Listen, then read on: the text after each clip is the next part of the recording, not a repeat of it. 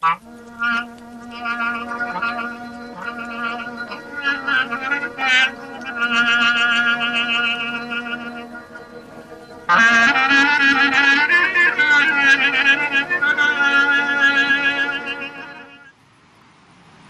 have always asked me how I learned to draw or how I learned art.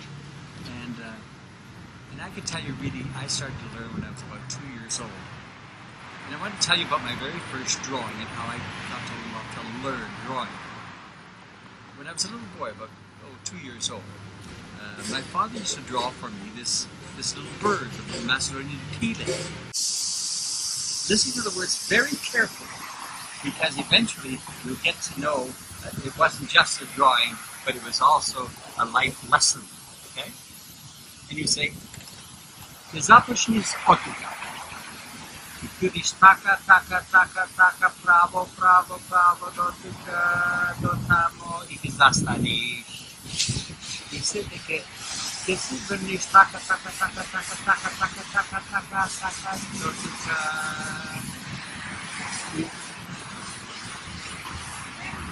Ty si noci komu klajme, možda stani, pravče to. I bude na oče. I tukaj ke najdi da pupa. I si najdi jadenje, dotika, samo, taka. Opet, kaži mi opet.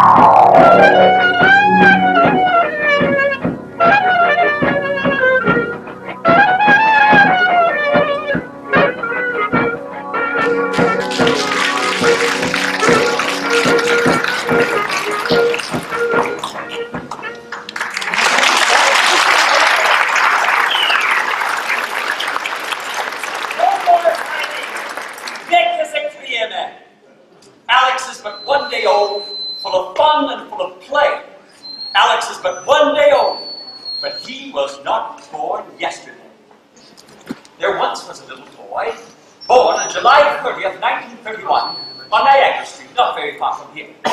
Across the backyard was a city abattoir, steeped in the summer heat. Around the corner was a city incinerator, with a smokestack, spewing smoke, garbage into the air. A mean little street, a narrow little house. In the house was a woman about to give birth. It was 6 o'clock at night, very hot. She fed the children and chased them out of the house. Beg I did. When her husband came home from work, she sent him off to get the midwife. She held on to the kitchen table. And just as she would do in the old country, she crouched down. And the little baby was born on the linoleum floor. A boogity chip. When the midwife arrived, she took the kitchen knife from the table and cut the umbilical cord and tied it up. That is she-wolf. Let it live for you. Boogity, little bug. All boys and girls have the same name when they're born. Little bug. Because we don't know if they will survive. 1 week, 2 weeks, 3 weeks, 4 weeks, 5 weeks, 6 weeks. Time to call the coon, the godfather, to give it a name. A christening service at the church. Gospodi pomilo, Alexander.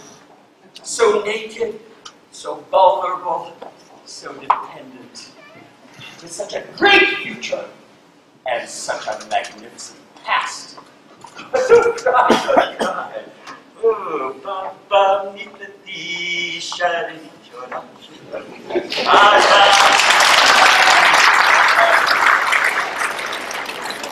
One day he'll want to know who he is. What stories his grandfathers can tell him about who he is. Grandfathers? He has 28 grandfathers, each 80 years old, stretching back to the time of King Philip of Macedon.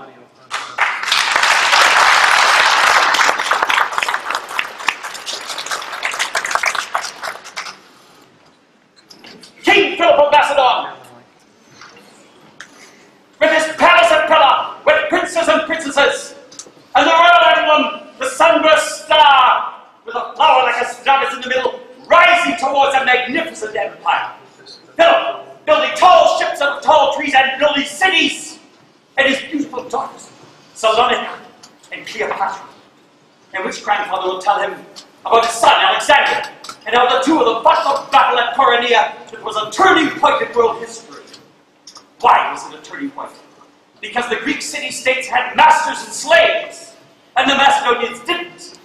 And there they were, the two of them, father and son, Philip on the right, Alexander on the left, at the age of 18, defeating the city-states and uniting them. And how Philip was killed on the day of his daughter's wedding. And how Alexander took command and moved towards the east to conquer the world, learning as he went new languages, new customs, new traditions, and still speaking Macedonian to his troops, and applying new forms of government that are still with us today. And as he moved further east into India, his troops came to him and said, "We want to go back. We want to go home to Macedonia." And Alexander said, "No! There's too much to learn! Too much to see!" He died, a king among kings, at the age of 32, on his way back home. His funeral procession went on for a whole year. A whole year. His funeral cortege, a vast temple on wheels, told throughout the whole of the Middle East. And how his empire was divided up among his generals, carved in 4 pieces.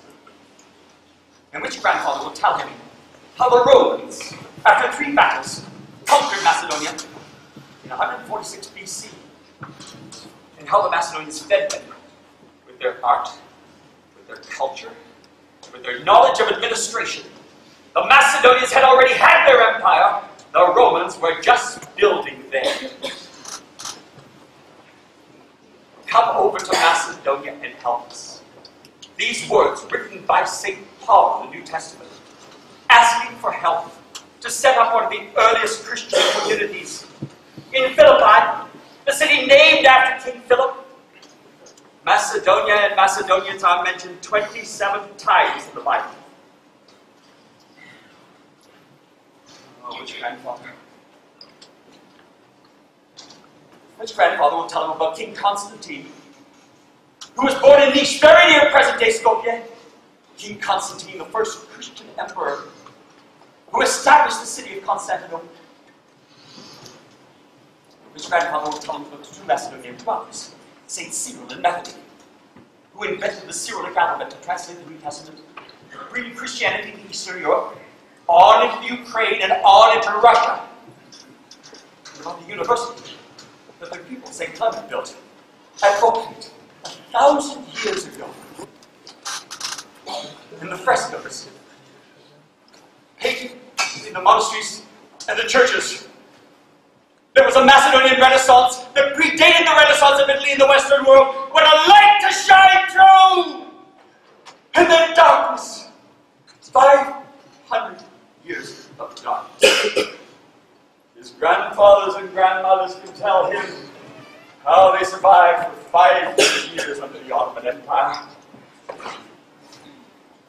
Without books, without schools, without universities, without the chance to grow and develop.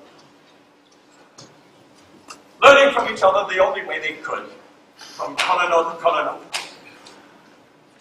25 generations. Surviving and preserving our Macedonian heritage. Then,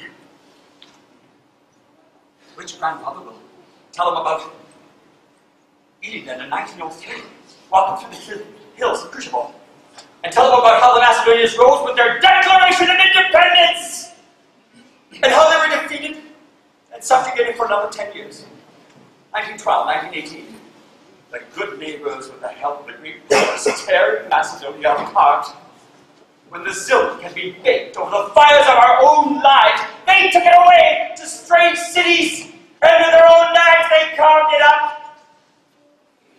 Families destroyed, brother son against brother, names changed, our language forbidden. People flee, hide, again hide, separated. But there's some unearthly magic, spiritual force that breathes life in Macedonia, reminding us who we are, that we're one people, one cloth, one order, wherever we are. His father and grandfather can tell him how a part of Macedonia emerged as a federated state in 1945, rising with new dignity, new schools, new books, new universities, revitalizing the culture, rising like a small flame from those dark, burning embers.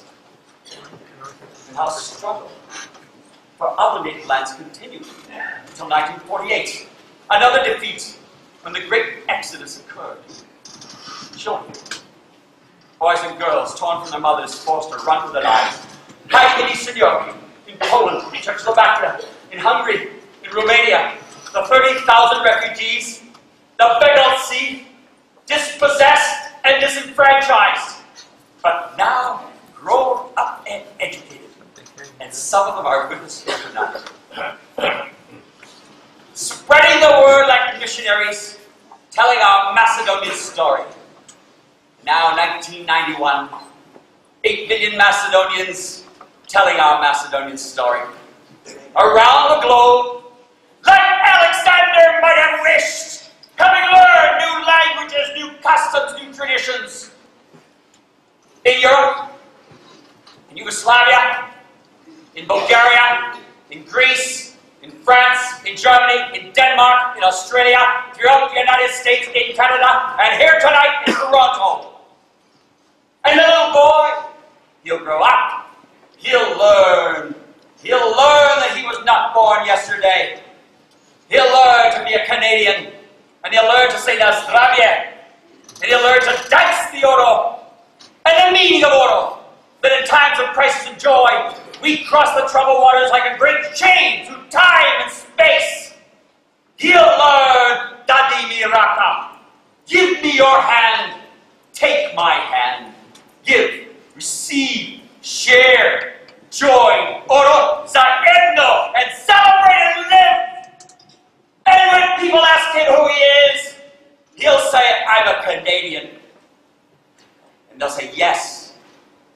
your people come from, you'll say from Macedonia.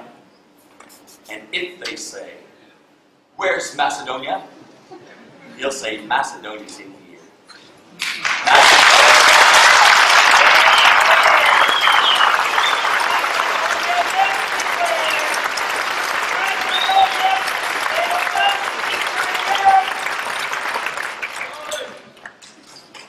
And you'll say, I want to tell you a story about a little boy that was born on Niagara Street.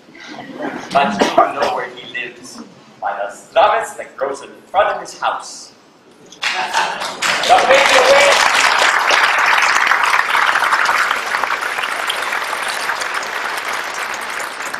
Oh, I told you about 1903 meeting then, Declaration of Independence. Oh, there was a marvelous thing. Oh, good to tell you.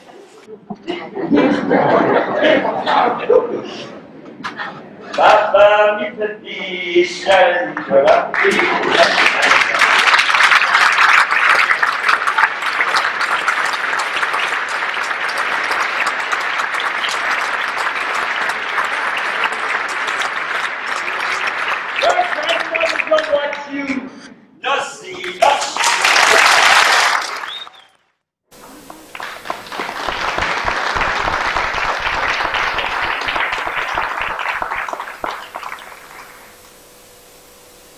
That's our Alex. It was 1991 at the Metropolitan Toronto Convention Centre, the John Bassett Theatre. He blew them away. I asked him to do, you'll have to excuse me, there'll be a lot of this today. I asked him to do 2,000 years of Macedonian history in 12 minutes. He said, I can't do that, there's too much. And in rehearsal, about halfway through, he stopped and he sat on a cold linoleum floor. We were on a few levels down at Canadian Macedonian Place. I said, Alex, what is it? He said, you know, our history has so much suffering, so much tragedy. I'm finding it hard to express the glory. He said, do you know what happened after the Ilinden uprising? The carnage, the burning, the rape, and our people running into the mountains to a harsh, harsh winter with only their oil. Do you know? And do you know? And it goes on and on.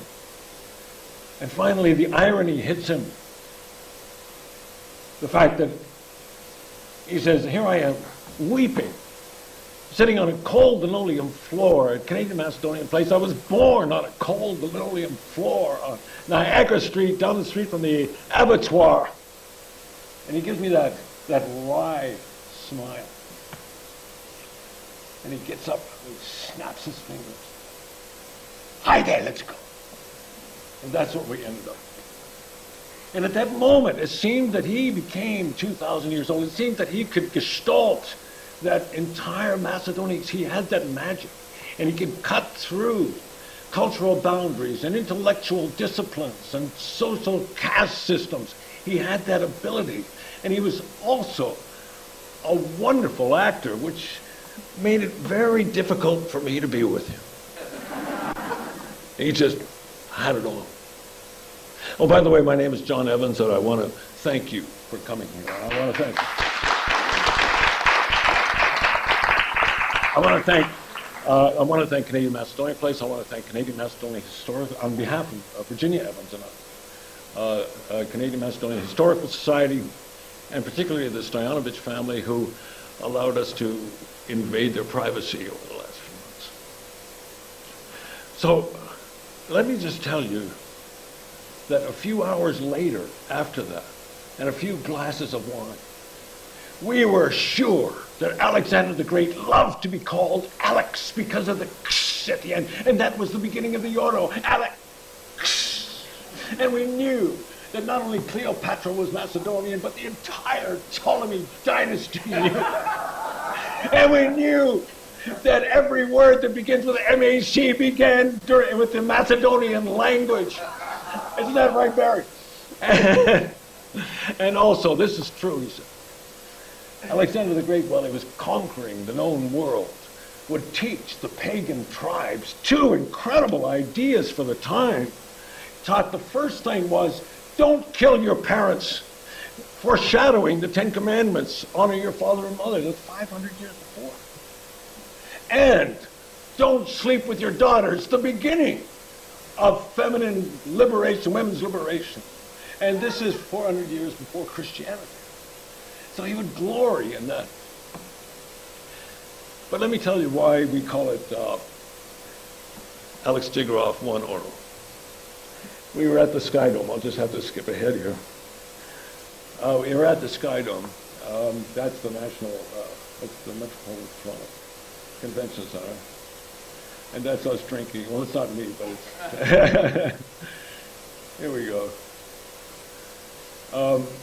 And that's the thank yous that I was supposed to click. There we are. We're at the Sky Dome. In 1992,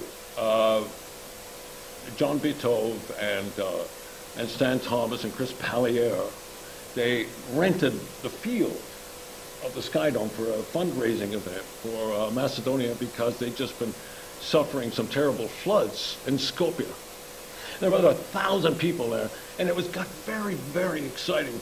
I want 1,000. I give $1,000 for my grandson. I'll give $500 on the name. And it got very, very heated, and the music got loud. And there were 3 oros. There was one on the pitcher's mound, and there was one at shortstop. There was one at right field, and we were on a stage just below, a big stage underneath the jumbotron. And Alex comes running up the steps onto the stage. And the music is loud. Everybody's having a great time. John, this has got to stop.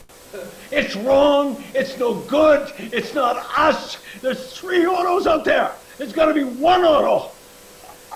Alex, okay. What do you want me to do? Stop it. I said, Alex, I can't stop this. He grabs the mic out of my hand, and he starts walking across the stage. Stop! 1 oro. Everybody together. It's no good. It's our survival. It's the reason why we're still here. It's why we exist. It's one.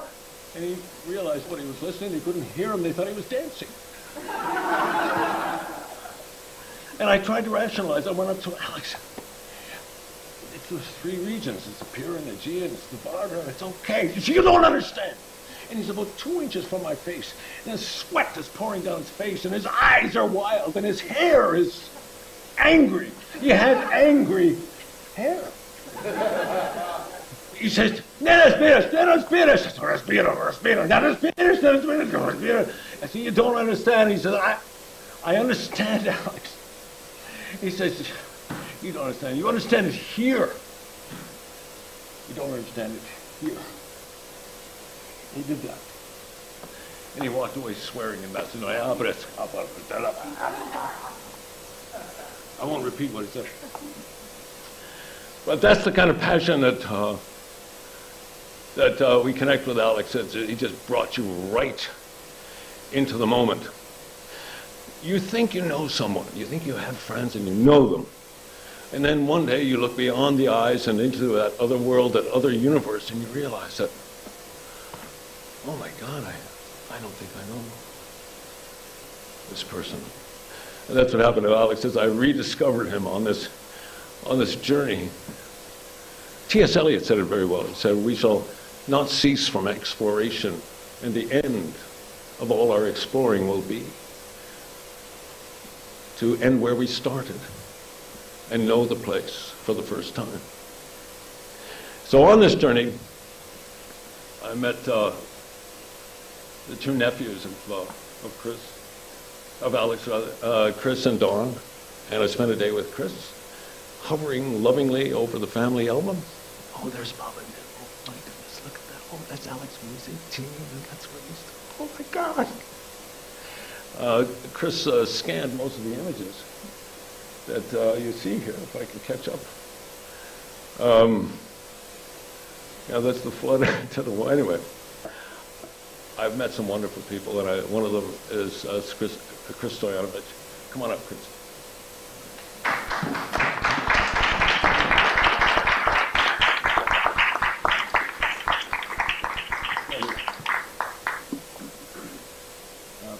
This cap has huge significance for more reasons than one. I really had to follow that man my entire life. On behalf of my family, especially Andre, where's Andre? Put your hand up.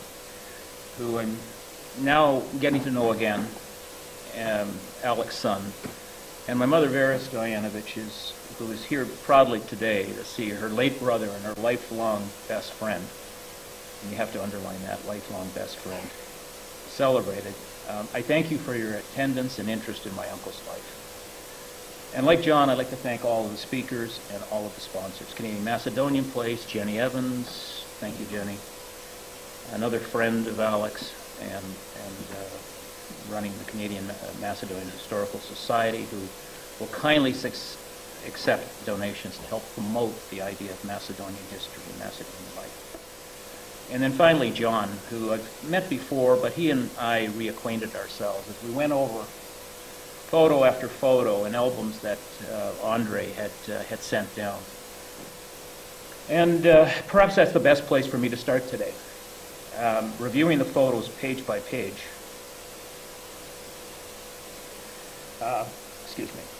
With John, started to peel back the layers in my own life. The early photos, Gillespie, 6 Gillespie.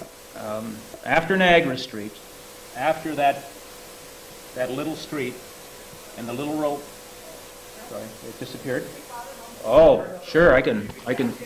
I'm never asked to not speak loudly. My wife will testify to that. So I'll speak into the mic. The early photos of him at 6 Gillespie, my Dedo and Baba's home in West Toronto, that Alex shared, or we shared for a time with Alex, my late Aunt Ann, and my cousin Diane later, really represents a very proud time in all our lives. As Alex, sorry, I keep on having to remember to speak into this and not wander. As Alex said, a little row house on Niagara Street, about this wide, with an abattoir at the end of the street, and the city incinerator. And I heard stories about what it was like to live with other Macedonian families on that street, where children were born in their homes, as my Uncle Alec described, on the kitchen table, on the linoleum floor.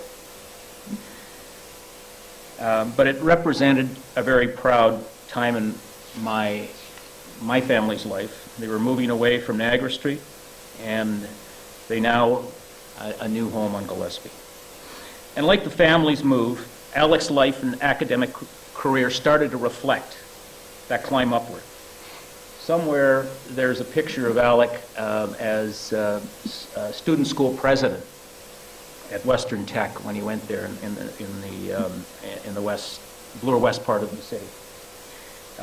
These pictures that you see behind you, probably Diane and a few others, my mom will remember where they were taken.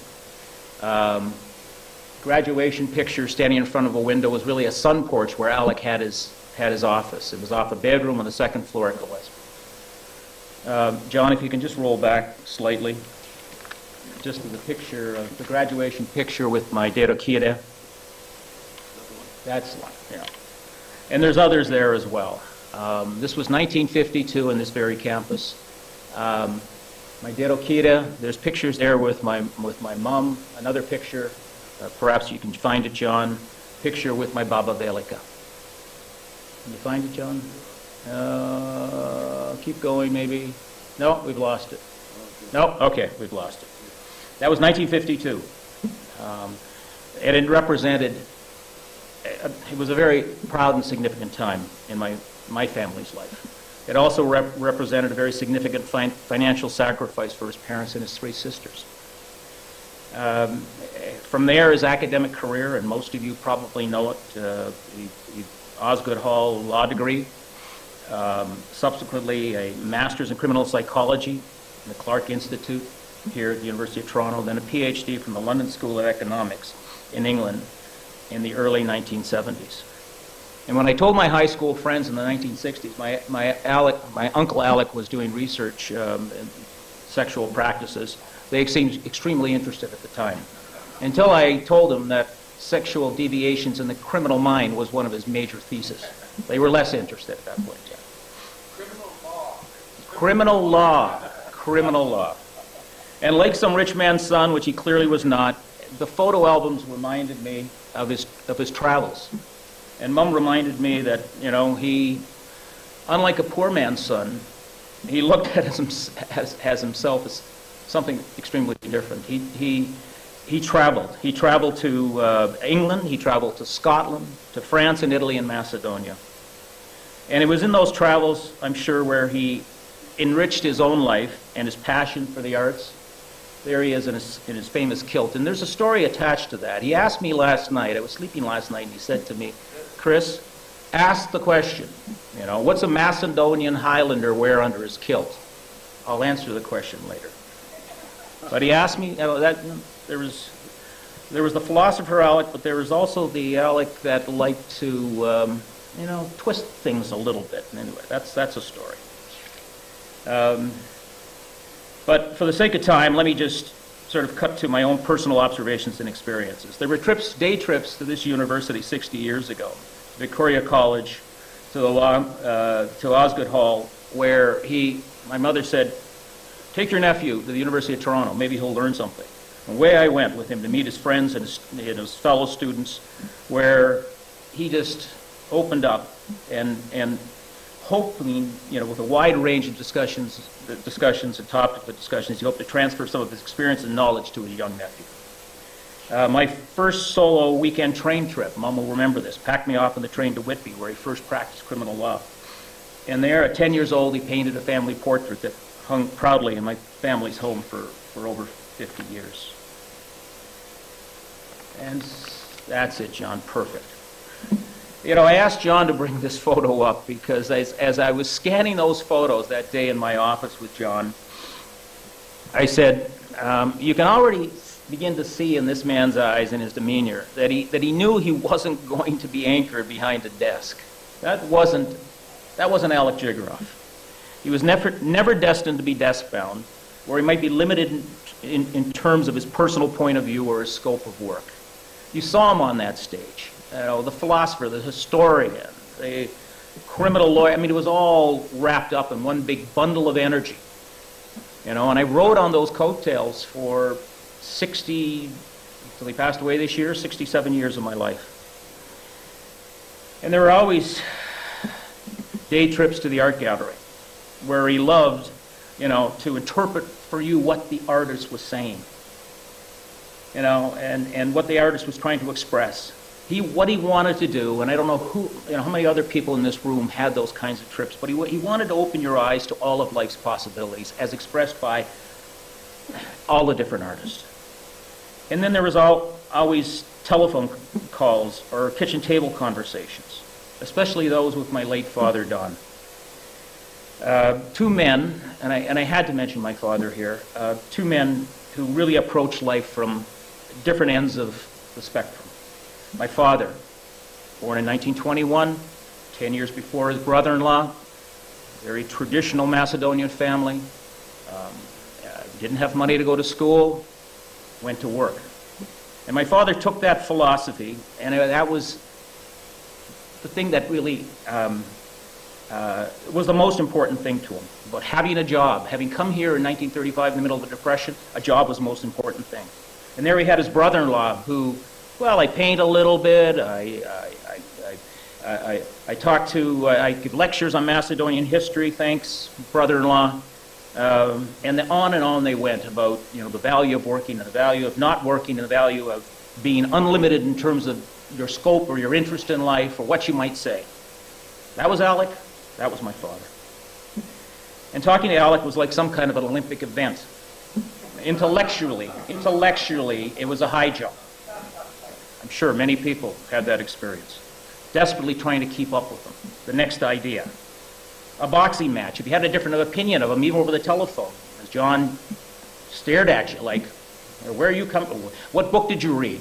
Who are you quoting? You know, we had those kinds of discussions. And then finally a marathon, because it went on forever. At the kitchen table, on the telephone, trips to Yarmouth, trips to Ottawa. The discussions went on and on and on. This is the tough part for me. Someone once said, if you live long enough, life starts to take things away from you. We sadly lost my father almost 3 years ago now, Alec. But for me, there's no real ending here. Both men had a profound and lasting impact, and will continue to have a lasting impact on my life. Alec always said, never ask me to take it easy or take care.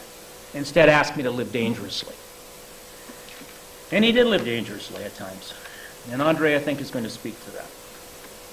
So he lived his life in his own unconventional way. And now the answer to the Scottish kilt story. So there I was. I'm going to step away from the mic. So there I was at 1 Jean Street, out at the shared with Ginny, where Andre grew up. And I think it was about 1972. I think he was back from England. He got his PhD, and there was a big party. It wasn't one big party. Parties went on forever, Andre reminded me. And one night I was there, and we were all very well moved. And as I left the party, I was waving goodbye to Alex. And he lifted up the kilt that he was wearing, and there was nothing underneath. That's the answer to the question.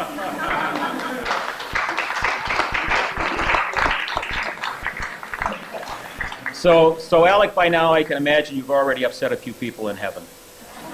You've painted the gates to heaven in Macedonian colors with a starburst proudly displayed for all to see.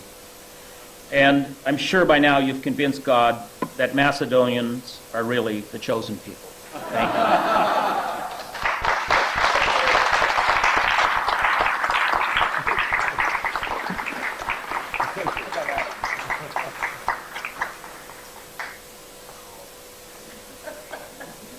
Well, that's pretty spooky, isn't it? Thank you, Chris. That was great. This next person does not need any introduction.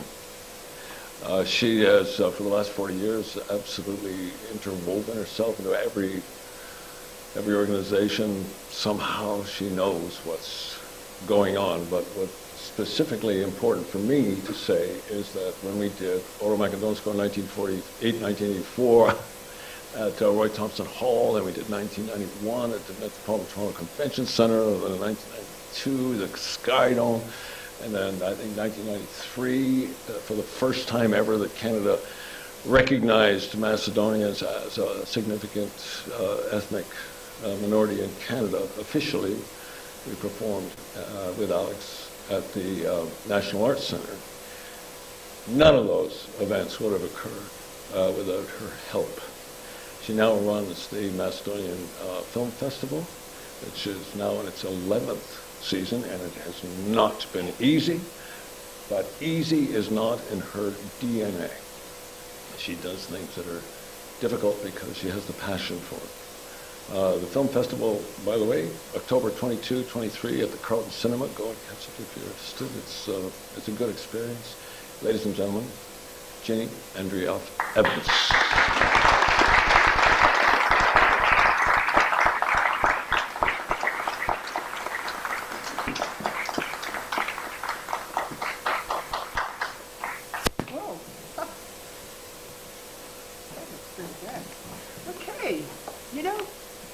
Very much for coming today, because really and truly this was really it's an honor for me to speak about Alex, because he was really a special guy, and it's appropriate to actually celebrate this man's life because he really he affected a lot of people.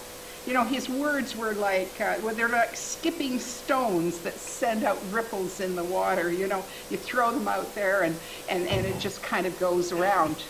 And so he encouraged people to get out of their comfort zone.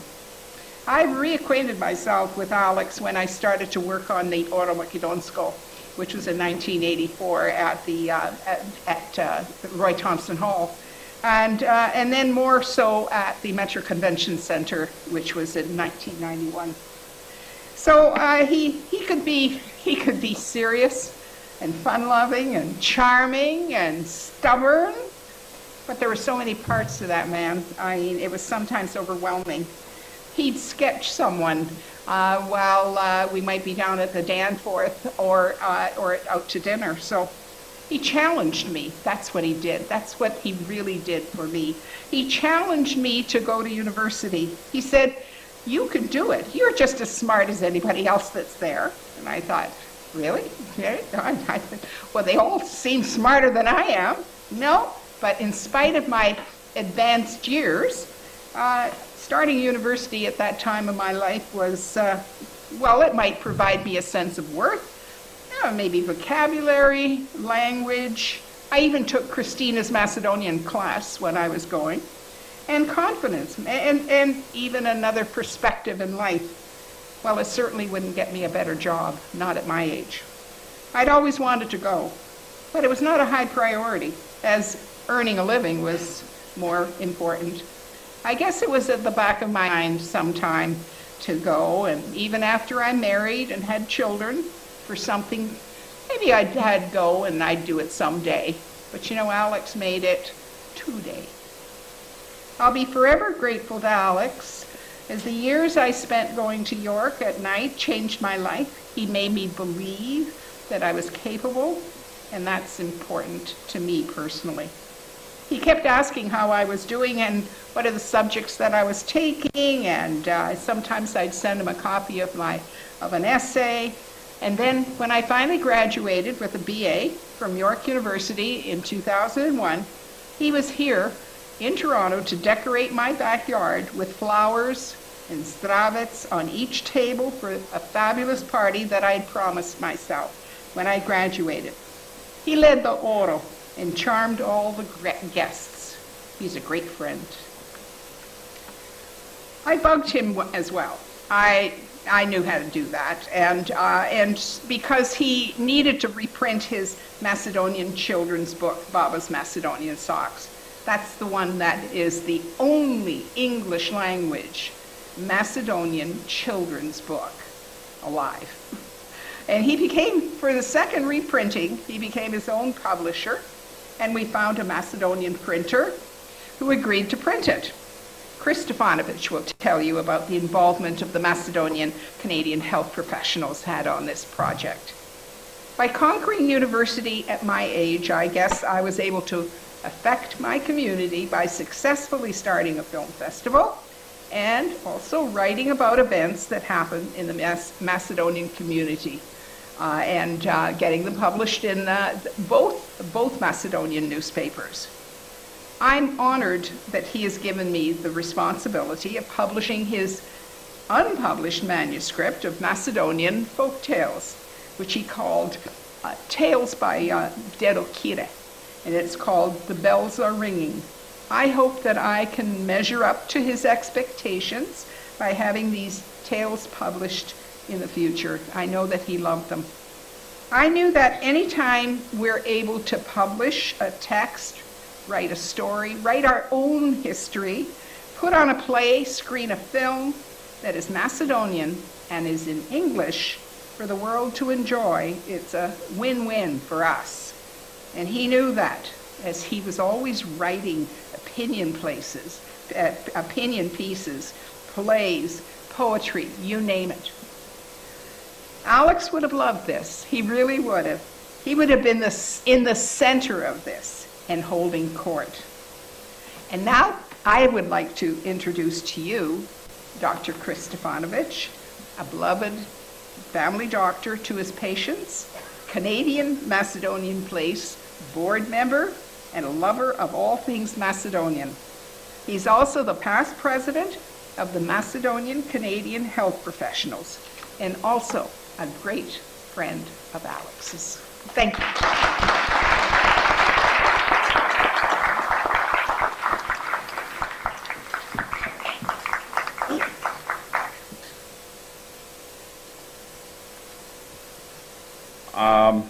I think I will be honored to wear this hat for a little bit. And I guess the one thing is, in getting ready for today's event, one of the things that my wife completely could not understand was I said, I'm going to wear a very colorful shirt and my Macedonian colorful socks, which for those of you who know me, is totally not me. I'm very conservative, very quiet, very black and white, and that's it. So I think the presence of Alex in this room has contaminated me and made me feel very energetic. So thank you. One of the things that I will just mention at the very beginning is that Ginny is,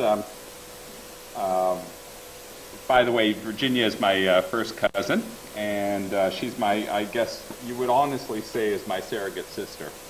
And she's involved me a lot in a lot of Macedonian functions, and first introduced me to Alex in 1984 with Oro Makedonsko, then Oro Makedonsko in 1991. That's when we started developing a relationship with Alex. I loved his book that some of you may have seen. It's the book of learning the Macedonian language. The alphabet is not quite what's in the Republic of Macedonia, but it still is a very fun book. And I still remember, of course, the one page that is the one that I still remember. My wife and I still, Vasilka and I, keep using that phrase, uchi uchi tipa buchi, when we were talking about certain things, particularly when you're dealing with children. And the other thing was that Alex had his first book published in 1993. That was Baba's Macedonian Socks. When he published that book, I was very enthusiastic about it. Again, it was thrilled to see things in paper and print. It's very important to have this recognized. And as a result, I purchased a number of these books, and what I did was, in my own practice, I kept at least one or two of them in my office at all times in the waiting room. So I practiced in Etobicoke. We had a group of 6 or 7 doctors at the time. I think we contaminated central Etobicoke with Macedonianness, compliments of Alex. And I told Alex about that. And I, in fact, called him and spoke to him, and I said, I need some more books, because the others, they seem to walk away. They get stolen, whatever, and I don't care. I just want them to be circulated. And Alex said, well, the first publications are all gone. There aren't any more left. And so then Virginia and I started talking to him a bit. Virginia, of course, is a much better bugger than I am. And she bugged him for about 10 years. And then, of course, the issue was, okay, I will redo the book, but, in fact, there's a picture here from his book, but I don't have the financing for it. And then I said, well, I'll finance it. He said, no, it's too much money. You've got to share the load with other Macedonians. It should not be just a one-person thing. It should be a group thing. Zaedno. And that's his concept. And so as a result, I went back to some of the other physicians and doctors in our Macedonian Canadian Health Professional Association, which started in 1991, and asked for donations from other members. One of the other members is here, Dr. Dan Mallon. Dr. Dorothy Markle, my sister-in-law, also gave a donation. We also had the Canadian restaurateurs with Angelo Argiro donating, and of course I also bugged CMP. Now, I'm on the board of CMP, and I may take it upon myself to speak on behalf of CMP. And the president, Marilyn Trentos, but we have been thrilled with Alex's contributions to CMP over the years. You can see on the pictures that his murals on the walls basically are making the whole front lounge of CMP a very lively area. In addition to that, a couple of years, in 2003, when we were talking about establishing a nursing home situation, with a partner, we asked artists to decorate the walls of the new nursing home, and in fact we asked the artists commissioned the artist to prepare paintings for this. And there's 3 of those paintings out front from CMP's collection that Alex had done. They were all based on food, which for those of you who know Alex, he enjoyed. And the one thing is that after we had the money collected for this, Alex then republished this book in 2009. Over the years, I've known Alex, called him periodically. The one thing that is very important, and in fact this is something that I've always remembered with him, is he would always end his conversation with you in a positive note. You'd feel down. In the 1990s, I was very involved with the Medicine for Macedonia event and the campaign, and again in 1999 with the Kosovo crisis. As you know, politics can drive you into the ground and make you feel a little bit tired and run down. But Alex would always cheer you up. And he would always end a conversation with a song. And he would always sing his song, which was, you know, Baba Nifleta Shadini Chorapi. And I always remember that every telephone call was a positive feeling. You'd hang up the phone and say, I really am glad that I spoke to this man. So the one thing is that I think that one of the things that I wanted to share with people here was a little email that he had sent. Unfortunately,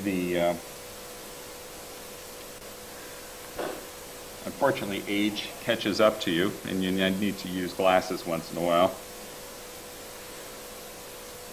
Hi everyone, this is from Alex. Life is for sharing, and sharing art is one of the happiest things of all. Painting is a way of communicating, and because one can never say everything at once, I feel a painting is a suggestion of what I feel life is all about. Things are alive, are always moving, and so much movement is one of the main ingredients of my life. For me, color is the music of painting, and so I reach to play on the whole keyboard of a grand piano. That is his philosophy.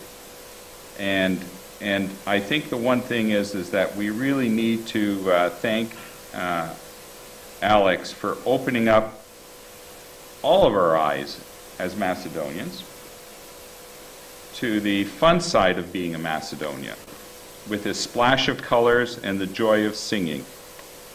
He was an eccentric Renaissance man that was always kept you on your toes when you talked to him. But one of the things that I want to really congratulate Alex on is that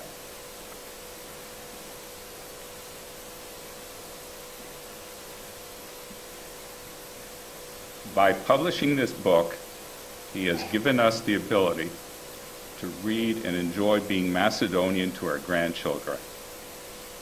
And thank you, Alex.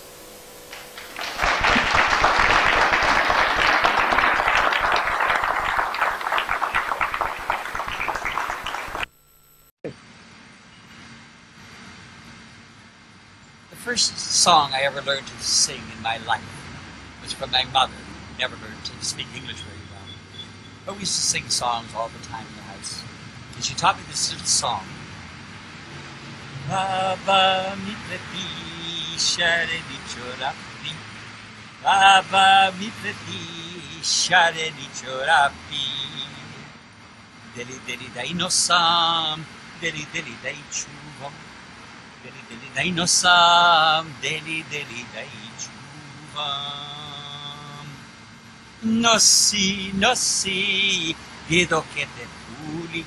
Nossi, nossi, vedo che te puli. And I loved that little song as a little boy. And of course it was many, many years later that I learned what that song really meant. It's not a song about socks. It's a song about the beautiful things that our grandmothers knew, that our grandmothers made for us and loved us by making us these little socks. Your grandmother's given you beautiful things. She's made beautiful things for you. What will you do with them? Will you wear them, or will you save them? Will you wear them, or will you save them? And I always thought that was a question, a dilemma, whether you wear them or whether you save them. But the answer came, wear them, wear them. Your grandfather is watching you, will watch you. Your grandfather will watch you wearing those little colored socks. But it really isn't a question whether you wear them or whether you save them. By wearing them, you also save them.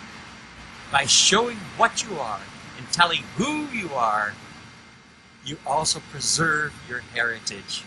So it's not a question of either this or that, but by doing both, that's when the thing lives.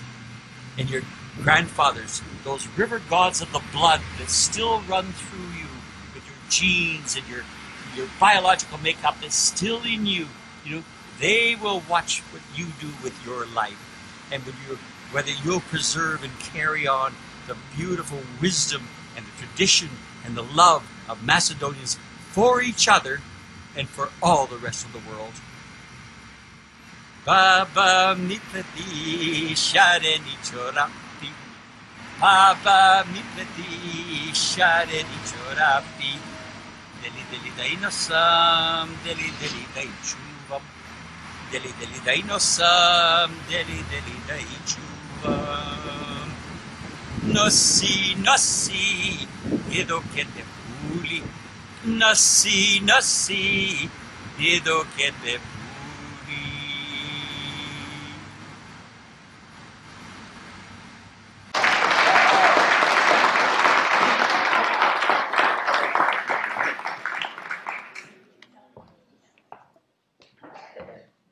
This next gentleman is just amazing. We had him over to my house the other day, and my neighborhood will never be the same. He is a painter, a performer, a composer. Just a thrill of a person to be with. He studied in the finest schools of New York, and rightly so. He told me he had an audition. I forget the name of the school, but they accepted him on the spot as a young man. You just don't know who you're going to meet when you're connected with Alex. He's obviously got the right gene pool. I want you to meet the son of Alex Gigeroff. Would you come up, Andre?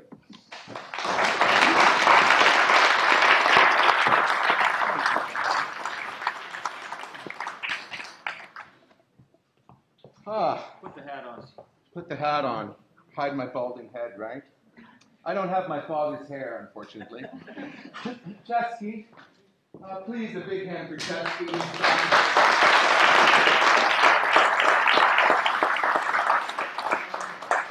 I thought this would be kind of easy to get through as I was thinking it through in my head, and I realize now how much more difficult it is. However, there are so many wonderful here and people I don't know who knew my father that I feel I'm with family. So what happens will just happen. We're going to sing a little, aren't we? Okay, so now, wait a second. Nobody's offered my father a cigarette yet. There you go, Jim. Enjoy. You know what? When we went to rehearse this song, Chesky said to me, he goes, "Oh, you're singing really well," but he goes, the words, they are words, but they're in the dialect of your grandparents. And I said, well, those are the only words I know. And he said, well, how about these words? And I looked and I said, Chesky, I've been singing this song for 40 years. I was singing it in the car when my dad would teach it to me. I remember standing on my Ditto's little ottoman and singing for him. And Chesky said, well, there are words that are really kind of the more words that are appropriate to the song. And I thought, okay, my father loved to learn and loved to learn right to the end. So I have tried to learn the song I've sung for 40 years in a new dialect. And so please forgive me if I have to kind of like cheat a little. Okay, okay, let's go.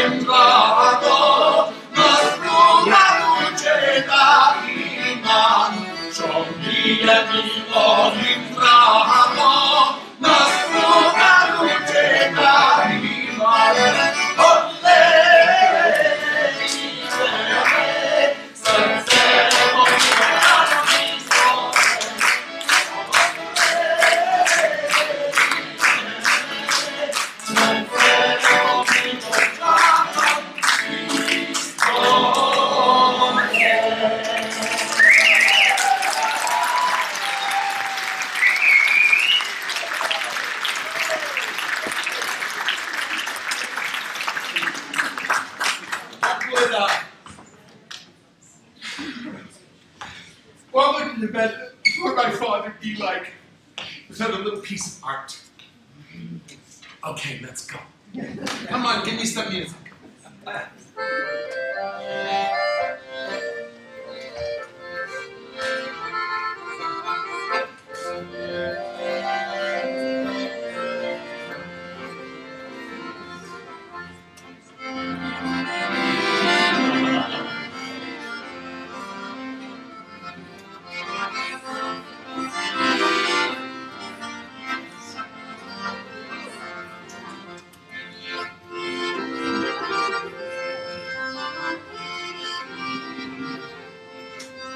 Here I am, and you can see me smelling the stravets that my grandmother took the dried fruits and sewed into the hem of her dress and brought them from the old country. There's the stravets. Up here, let's put the Macedonian star.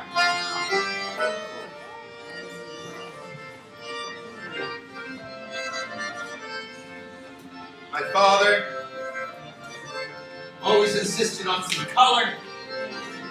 These are his paints. I've traveled with them all over the place. I've taken them to Venice and done watercolors. Dee Dee, this is our old ball.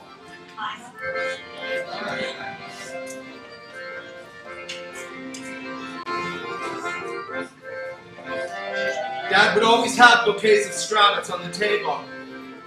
And I'd say, Dad, that's a lovely bouquet. He'd say, yes, it's been there for months. Because the roots never die. They just grow and grow and grow. How am I doing? Good?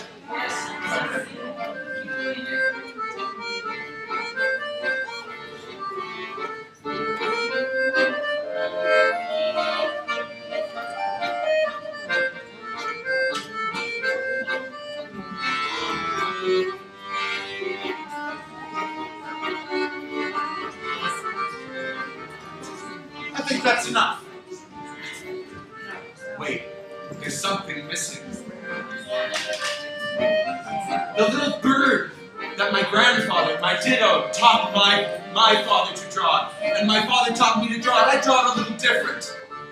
It's a little bird of Macedonia telling you where to go. Go somewhere, do something wonderful. And of course, it's important because everybody needs to eat. So always put food for the bird.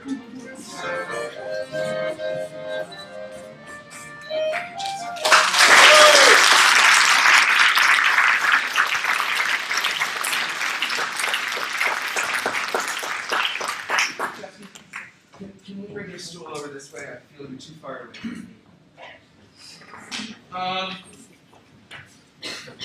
Okay, so John said, Andre, please, memorize what you're going to say. And I said, yeah, I'm a consummate actor. I've done all kinds of shows.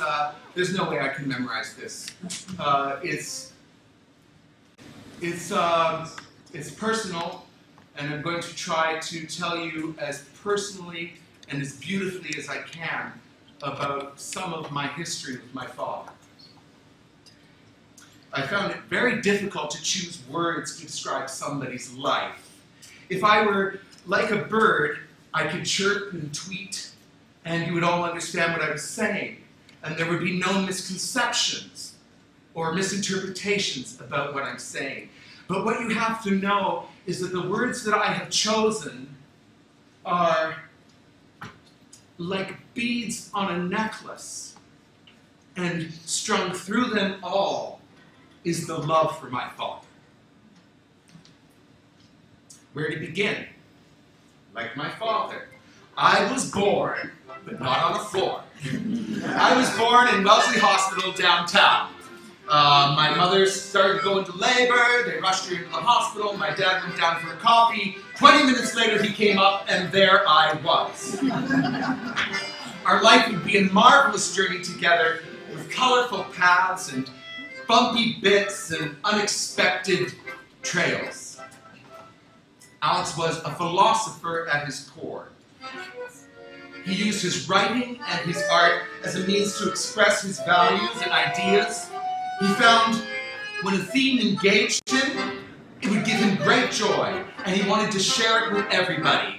Sometimes he shared those ideas for 40 years, over and over, like a bell that will ring tomorrow.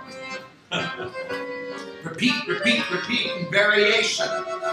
And in the repeating of the ideas, new understandings would come. It was ideas that excited him the most, and he loved the CBC radio. He had a subscription to Harper's Magazine that he read cover to cover 20 times every month. He kept himself educated right until the very end of his life. Growing up with this man was not always easy. He had a difficult married life. He divorced Vivian after 26 years of marriage, and he never remarried. It was bitter and nasty, and we all know how family things can divide us. But we don't do that. You see, after 4 years of darkness between my father and I, we were able to move on. My father taught me to engage with other people. I'm actually a shy and quiet guy, believe it or not. But he taught me to be my true self all the time, to stand up for myself and be who I was. And so he taught me to love the underdog and to be always immensely grateful for everything that I had. He encouraged me to go where interesting people were doing interesting things. And so imagine this little boy who'd grown up in Yarmouth, Nova Scotia, really at the very end of the country, going all the way to New York and studying at the American Musical Dramatic Academy. I couldn't believe it. I felt like a king. Can you imagine that little Macedonian boy as he walked past the gates of Osgoode Hall and stared at the chandeliers, and one day was able to grace through the gates and grow? I never understood why my father stayed in Yarmouth, Nova Scotia. He was Macedonian. He was the lone wolf crying in the wilderness, and yet his voice continued to reach out throughout the world.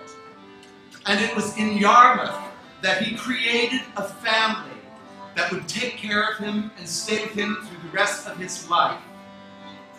You always knew where you were with my father. There was never any question where you were.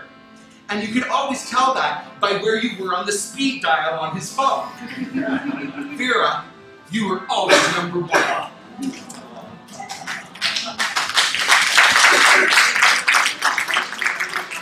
And so, my father set out to be the beloved artist of Yarmouth, painting murals, doing hundreds and hundreds of sketches, portraits, paintings, of landscapes, and all different kinds of stuff. He loved to walk down the street because people would wave at him and honk their horn, stop it with him, tell them about their babies. Every community needed their artists. My dad had a few regrets. And I think the biggest regret is that he was unable to foster a better relationship with my brother.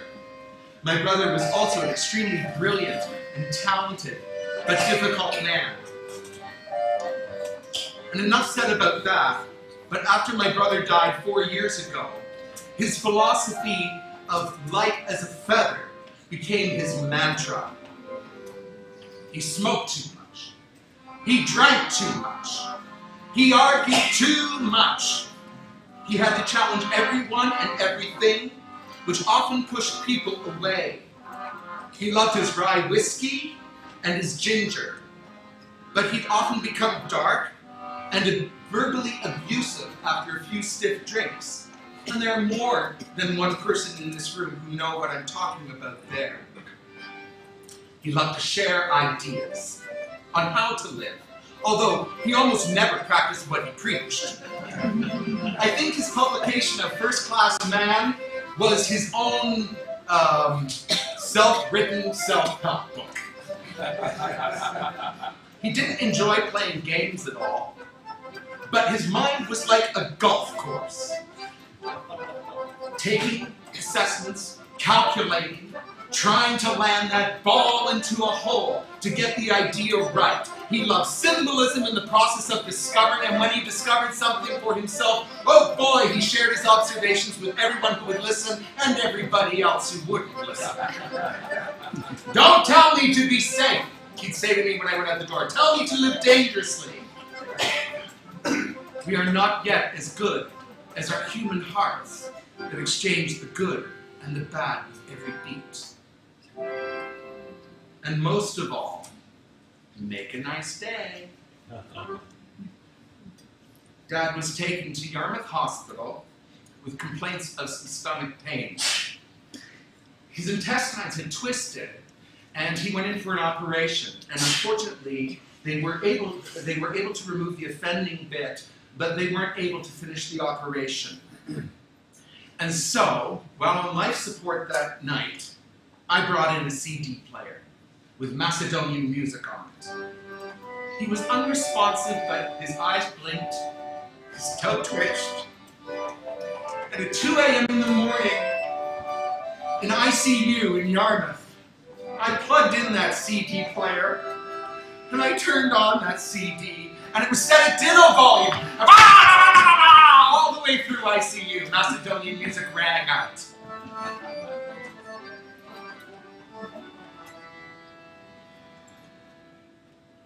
He followed that music all night long.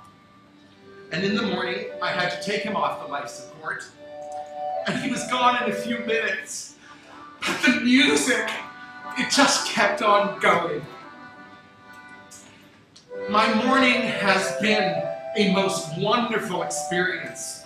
I was robbed of good morning with the death of my brother and my mother. All I felt was anger and misery.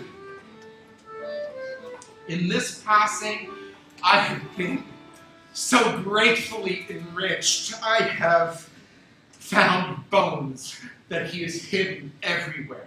Paintings I've never seen, sculptures I didn't know he made, recordings I didn't know that existed, friends I didn't know he had, lovers I met that I never knew about. Beautiful people came forward. And so, light as a feather. Light as a feather. Yes. Light as a feather. Ciao!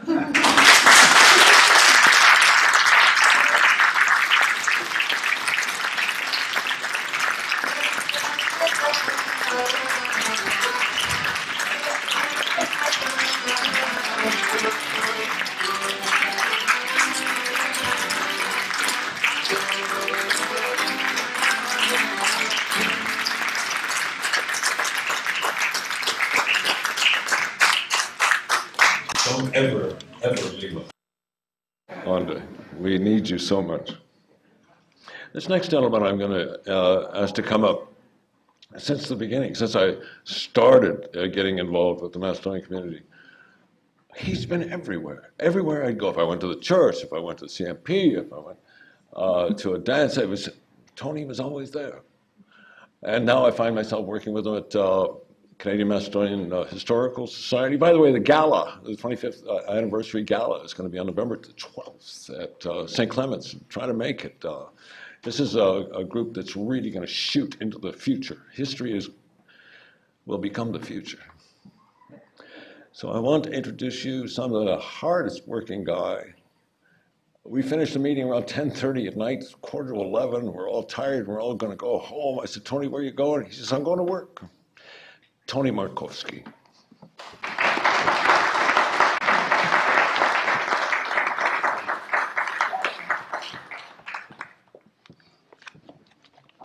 Thank you, John.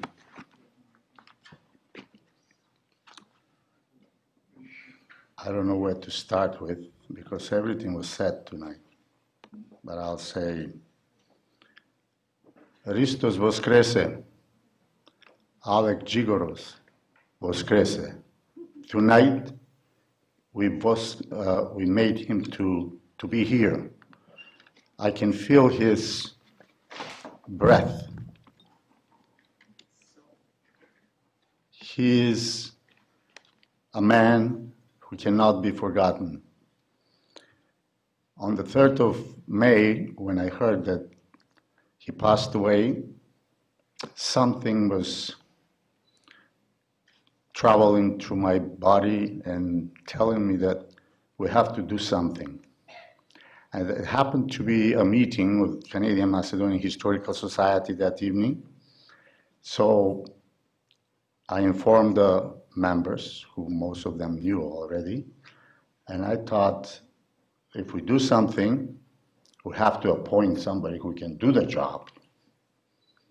And thank you to Ginny Evans. We appoint her and John Evans to make this night Alex Gigeroff to the Voskresni.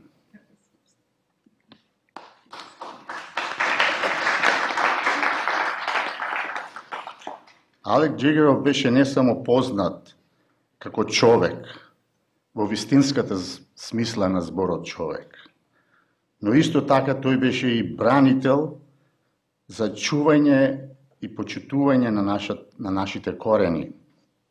Еве што тој рече на еден од многуте посети на Торонто.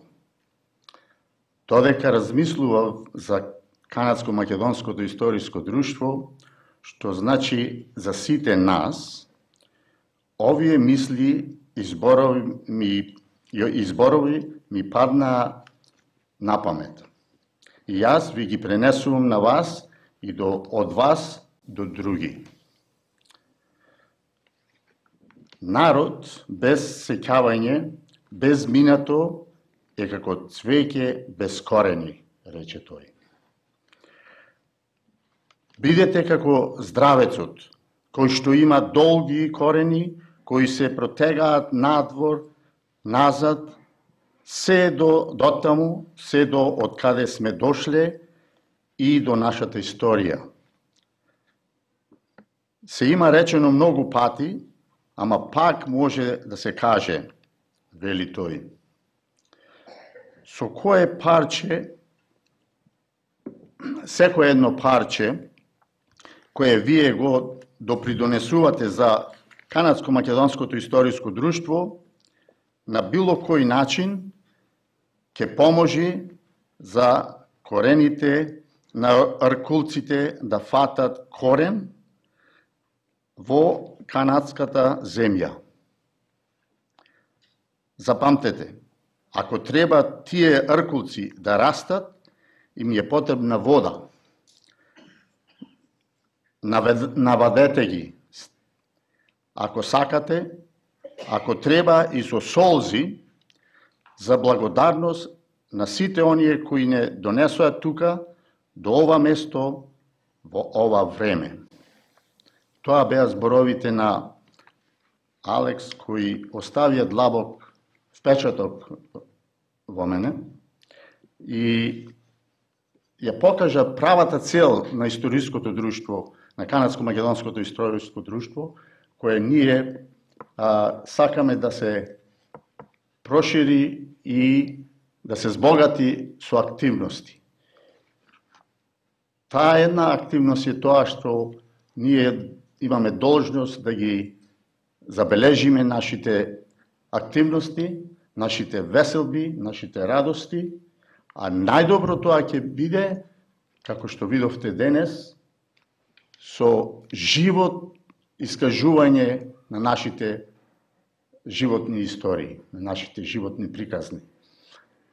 Тоа е една од најглавните точки на Канадско-македонското историско друштво и во последниве 20 години имаме направено преку 100 снимки на наши, кои веќе и не се тука, за да можат нивните генерации, нивната челад, да ги гледаме и сите заедно низ целиот свет. Алекс Gigeroff беше адвокат, психиатрист, уметник, писател, глумец, ама пред се беше човек. Македонец длабоко се до неговата срж и го подкрепуваше и го ширеше македонизмот насекаде каде што бил, вклучувајќи и градот Јармаут во Нова Скоша. Таму тој живееше преку 40 години, како што се рече. Тој имаше истакната улога во изработката и представувањето на Оро Македонско во 1984 година и Оро Македонско наша Канада во градот Отава во 1993 година. Gigeroff ги нацрта во боја зидните слики, the murals во просториите, во предсобјето и ходникот на канадско-македонското место и серија на уметнички слики во паранешното македонско крило, дел во Leisure World. Исто така напиша неколку книги. Најпозната негова книга му е Бабините македонски чорапи. Baba's Macedonian Socks. За да се зборува за Алекс Gigeroff има многу и како што видовте денес,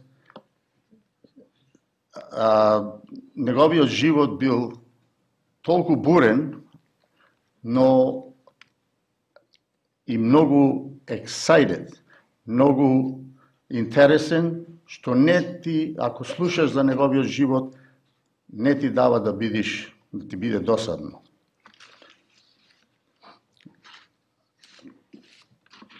Ми падна во очи крајот на неговата книга, која беше покажена тука, I want to learn Macedonian.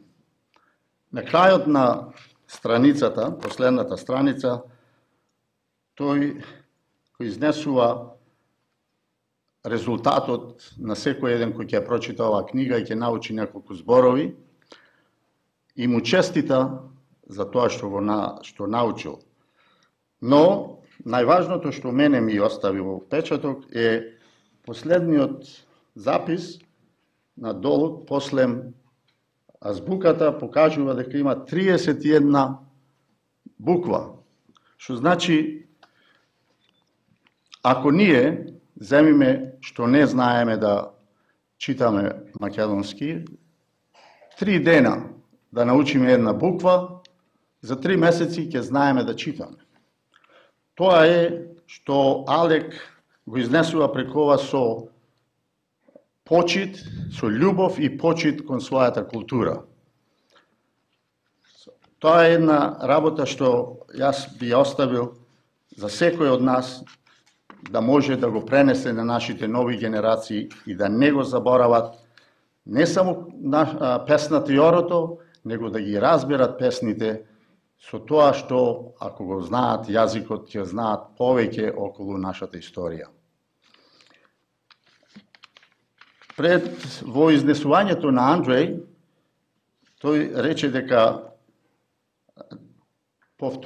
татко му повторувал 40 години повторувал, што значи да не заборави. А тоа доаѓа до поговорката повторувањето е мајка на знаењето. Repeating is the mother of knowledge. So, да не должам многу, зашто ми беше дадено да зборувам само неколку минути, а има и други да зборуваат, но би ве подсетил да не заборавите на 12 ноември Канадско-македонското историско друштво ќе прославува 25 години плодна и напорна работа, па дојдете да прославиме со таа прекрасна гала, која ќе биде на 12 ноември во Свети Климент Охридски. Пред да завршам, ви сакал да ви соопштам дека there's a book from Alex Gigeroff, The Sky and Stars Dance Too. We have 10 books signed by Alex Gigeroff. And because the Canadian Macedonian Historical Society will live with donations and membership dues, we will give to anybody who donate $100 or more our original book signed by Alex Gigeroff to have it for your library. Now, because Alex Gigeroff was an artist, and to say the best for his work and to analyze it will be a mistake if we don't select a proper person to say that. The next person who is going to talk is an artist who has a world famous artist whose pictures and murals they're all over the world, especially in the frescoes in the Macedonian Orthodox Church St. Clements of Ohrid in Toronto and St. Demetrius of Demetrius Solunski in Markham. Beside that, he has there's a book, Artist's Life, who is available to be purchased, and many documentary movies, and that is Goergi Danevski.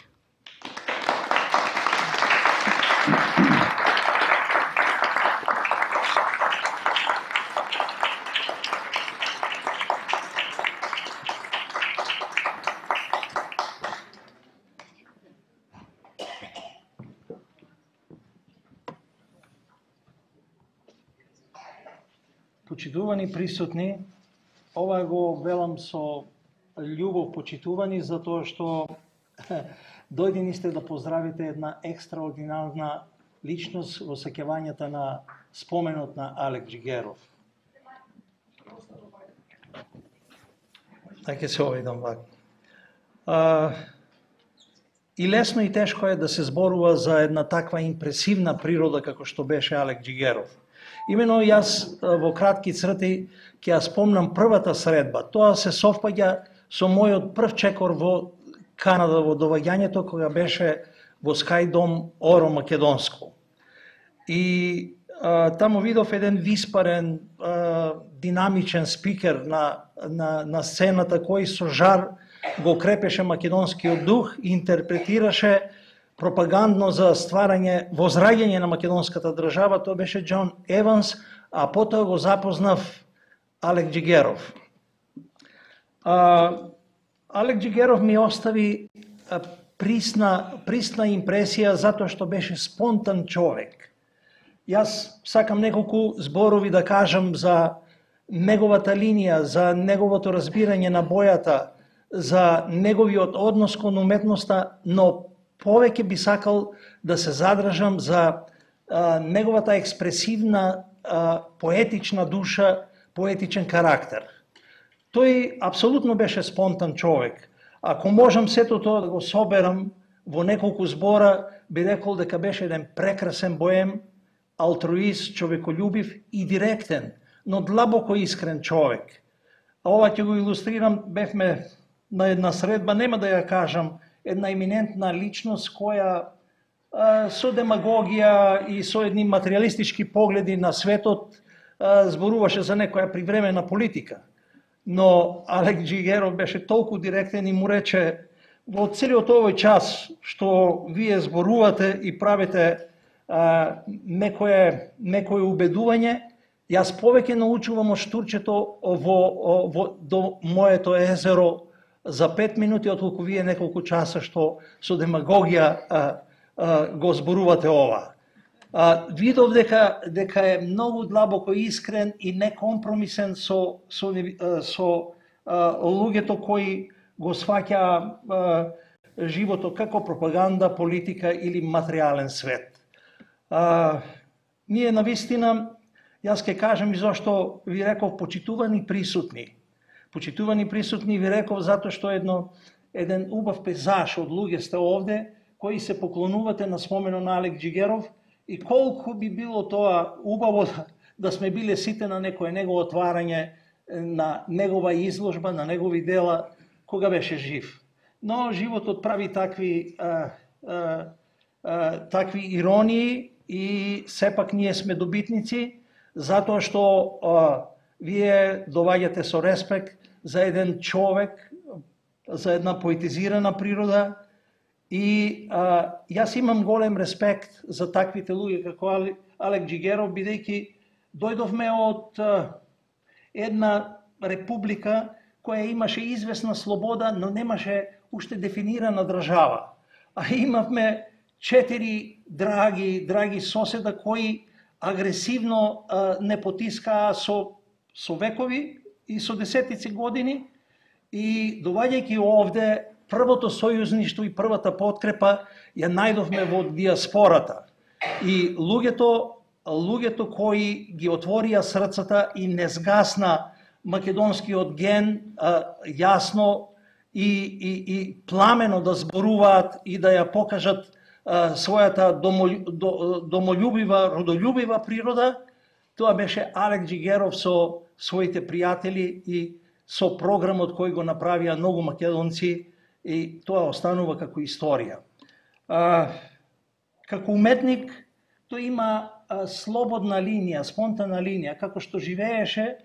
Јас сакам да направам една компарација на неговата личност како символизам. Тој беше како руино вино, пријатен во друштво, до крај отворен и кога ја слушав, мама ми купи шарени чорапи, со истата песна еднаш ме испраќаше за Македонија, во еден донац, каде го рецитираше потоа Филип и Александар, во едно поголемо друштво, и се прашувам, замислете си, може ли една песна да стане историја? Тој фокусирајќи длабоко виде во македонскиот етнос една символика и една timeless, едно што нема никој пат да додека трае светот, ќе трае и нашиот дух, нашиот корен. Јас сум многу благодарен на таквите личности кои, како Алекс Gigeroff, родени тука, нивните родители од немило до недраго, од политика, од екзодуси, го правеле животот достоинствено и го задржале она што треба да бидеме многу горди, да го почитуваме. Самото ваше присуство, што му одавате почит на тој прекрасен човек, кој еден класичен боем. Јас малку гледам такви боеми сега ни во Европа, ни во тоа се истинољубиви луѓе. Истинољубиви кои низ целото свое разбирање за животот ја проточуваа својата љубов кон природата и кон луѓето низ она што го знаеа. Никој пат тој не рече дека е лоер, никој пат не рече дека е едуциран меѓу обичните прости луѓе. Туку спонтано се понашаше и го зимаше делот од животот и го споделуваше со радост. Но истинољубив и директен, како што спомнав, му рече, јас од штурчето повеќе научувам за 5 минути отколку вашето двочасовно на една еминентна личност. Што значи тој имаше естетски внатрешни критериуми. И се надевам дека тие кои имат делови од неговата уметност добро ќе ги чуват, зашто тоа е огледало и одразот на вашата културна состојба во тоа време, тоа е дел од вас. Чувајте ги како драг спомен, како вредност, затоа што Алекс Gigeroff нема да се заборави. Тие луѓе кои толку искрено го сакаа својот народ, и беа чудесно поштени луѓе во новата. Заправо Алекс Gigeroff е канадеец, ама со длабоки, искрени македонски корени. Нека му е вечен споменот и носете го со пријатност тој прекрасен боем како руино вино. Јас толку ќе кажам за него.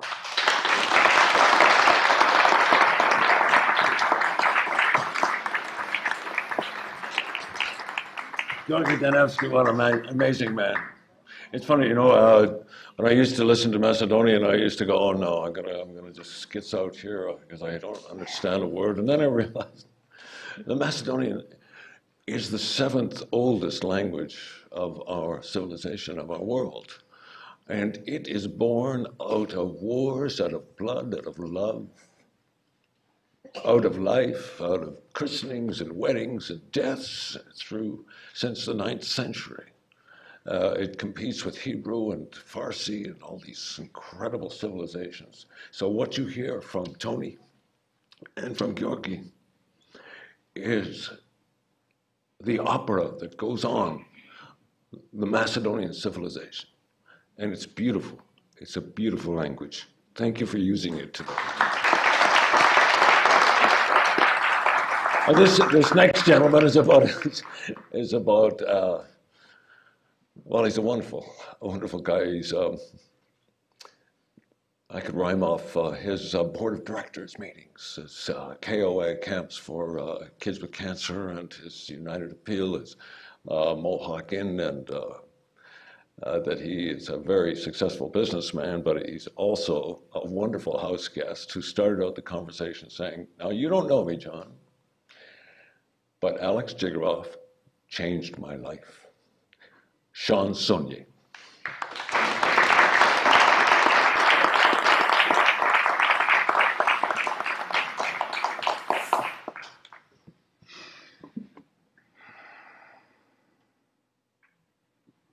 Hello, everyone. Rather than using old-fashioned paper, I'm sitting here with my little iPad with my notes on it. I was invited to speak today, and I was delighted about the impact that Alex had upon me through my life growing up in Yarmouth. Simply put, Alex, he did change my life. He was always very hungry I was very hungry to learn, and he was hungry to teach. And at a certain point, I was able to reciprocate and help him from time to time, which was a great pleasure for me. That picture in the red hat, I took that picture about 7 years ago in the summer, and I was so delighted to see it on the screen today, and it brings back a lot of great memories. To be clear, there's nothing really Macedonian about me. Oh, yes, there is. Well, okay. Okay. It's actually, I have to say that, now, this is funny, but my father and mother are here today. My dad was Jigs. I have to tell you that we always referred to Alex Gigeroff endearingly as Jig. Like, we just called him Jig. And so I'll refer to him today as Jig. And anyway, I have to tell you that, well, there's much to say about a 40-year relationship and a friendship. In 5 minutes, I decided to boil it down to the 10 commandments of Jig. And so number 1 was to be humble and understated. I'm still working at that. But for example, he used to say all the time, Shawn, there are far too many artists and not enough painters. History may give me the title of artist one day. Number 2, be a voice for those without a voice. He did so through his writing, his speeches, and in particular, his painting and murals. There is a picture coming up, I think, of a mural on Main Street in Yarmouth. Well, there's my lovely wife. I'll get there. Okay. The reason I bring up that mural, I wanted you to say that on the main streets in Yarmouth, on side streets, in the Mi'kmaq Native Community Reserve, in the public schools, and here in Toronto, as it was earlier referenced at the Macedonian Seniors Residence, he captured the history of people, and through his vast research, he gave it back through his visuals. And as I mentioned, my folks are here today, which is just, it's lovely for them to be here from Yarmouth for this. My wife Bridget is here, and our 4 adult kids, Emily, Hannah, Jonathan, and I'd also like to point out my eldest son. His name is Alex.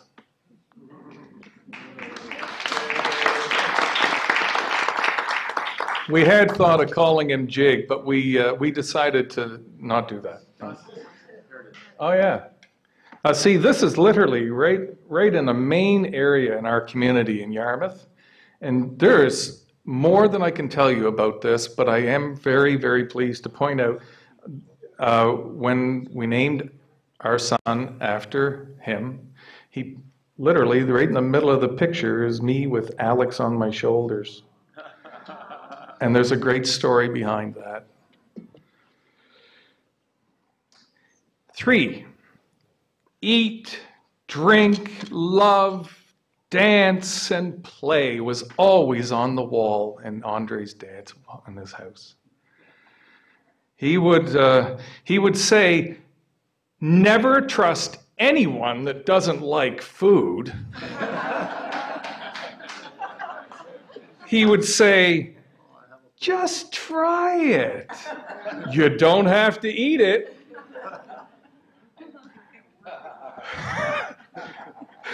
Four, how you learn how to listen.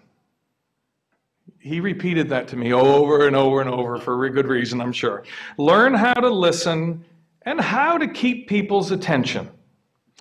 Sometimes late at night, after a couple drinks, Jig would doze off while I was still talking. And I learned that all I had to say was, to get his attention, Macedonia. That's like Greece. Oh, he'd be awake. And you survived. Oh, just to wake him up. Of course, I had already received many, many hundreds of hours of lessons on Macedonia and the history and blah, blah, blah. Number 5 was do not be paralyzed by perfection. Just do it. He was painting a set for an upcoming musical of The King and I walked in, and I always wanted to play the drums, and there was no drummer. Now, I had no idea how to play the drums. He didn't care. Andre's mom was a musical director, and Jig said, just do it. And so I fumbled through with your mom's help, and I am now a drummer.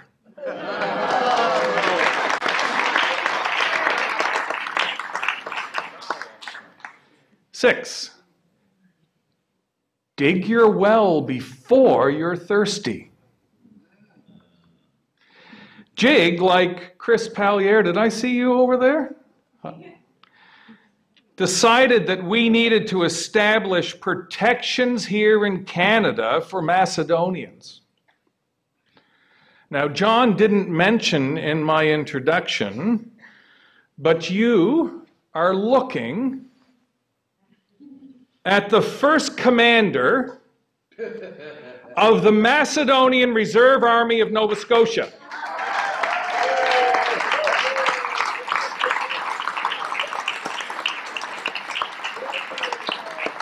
You're not allowed to laugh at my hat. It was a gift from Jig, and it was the best that he could do, even though it looks like a Turkish knockoff. He had a local person make it in Yarmouth, and this is the way it came out. He gave this to me for my dubbing ceremony at Little Halfway, which was the cottage and house where he lived for several years. And that's where a lot of the late night chats would be. Number 7, you heard an echo of this earlier today. Make a great day. He said over and over, Shawn, you just don't have great days. You have to make them. We've all adopted that. I think my entire family uses that all the time on our voice messages. Number 8, don't take care, live dangerously. Other people mentioned this today, but I'm going to tell you, I think I know where that may have started. Lucy Jarvis was a famous maritime painter and 86 years old. I was at the place, Jig invited her for dinner, and it was a stormy night, and I listened to those two talk all night. Fascinating evening. As she packed up to leave, she was at the door. He had tried to convince her to stay. Jig made the error of saying, Lucy, take care. And she spun around with her finger like this and said, don't you ever tell me to take care. You tell me to live dangerously. And he used that phrase for I think the rest of his life. Right? Number 9, how you say hello and how you say goodbye are two of life's most important things. Jig taught me a few Macedonian words and phrases that I could use to say hello and goodbye before I set off to Toronto at 19 or 20 to stay with Vera. My first night in Toronto was with Vera and Dawn. They picked me up in the worst snowstorm in 30 years, waited with me for 4 hours while my bags were supposed to come, and never ever did. I got a gift certificate from Air Canada 3 years later. Everything was lost. He told me to stand up as part of my dinner. Shawn, after you stand up from a good Macedonian meal, you look your hosts in the face with outstretched arms, and you say, Sakam Jena. He did the same to me when I came to see them. Did he? He told me all the dirty words. No, he did. He'd say to me, okay, he'd say, now you greet them and you say, Lina, never mind. Well, I believe now he told me that Sakam Jena just meant I want a woman, right? And so I'm like 20 years old. Anyway, I did that, and Vera may remember. Dawn laughed and laughed and laughed. He thought that was pretty funny. Number 10.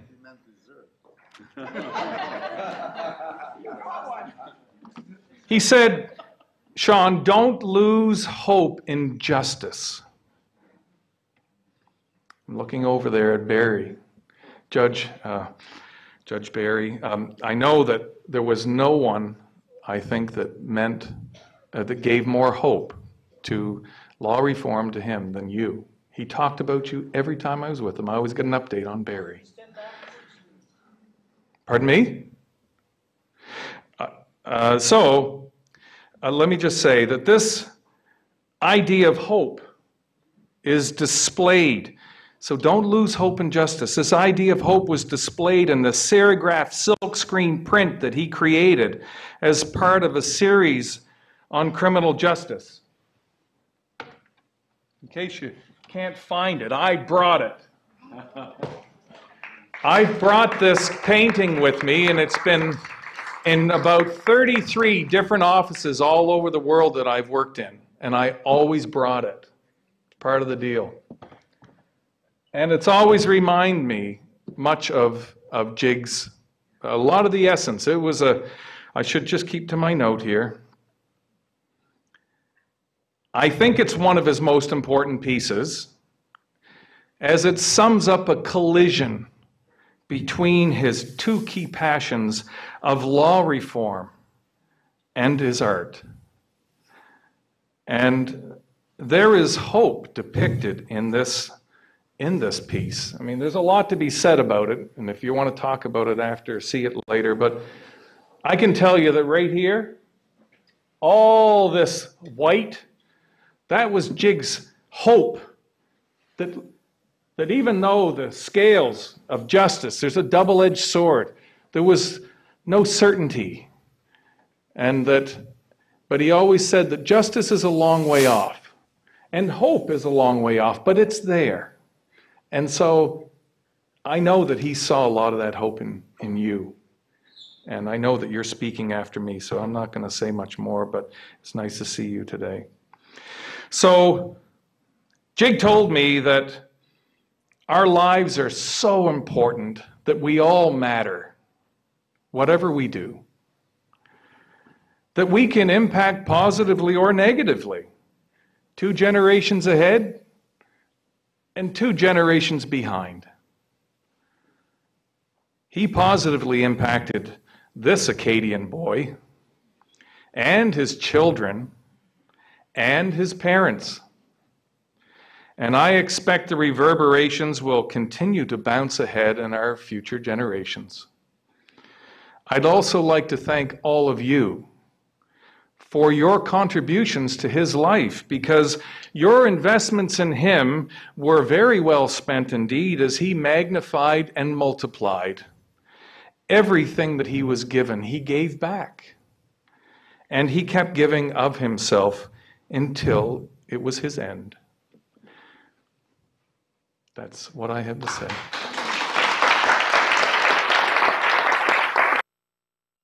Of this country and changed attitudes.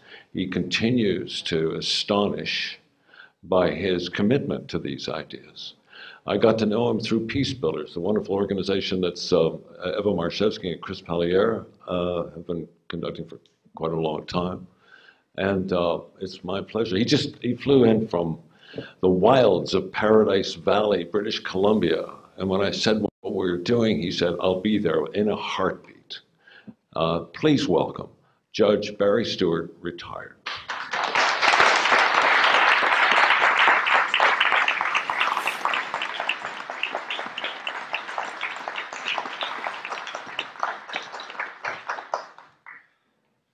Yeah.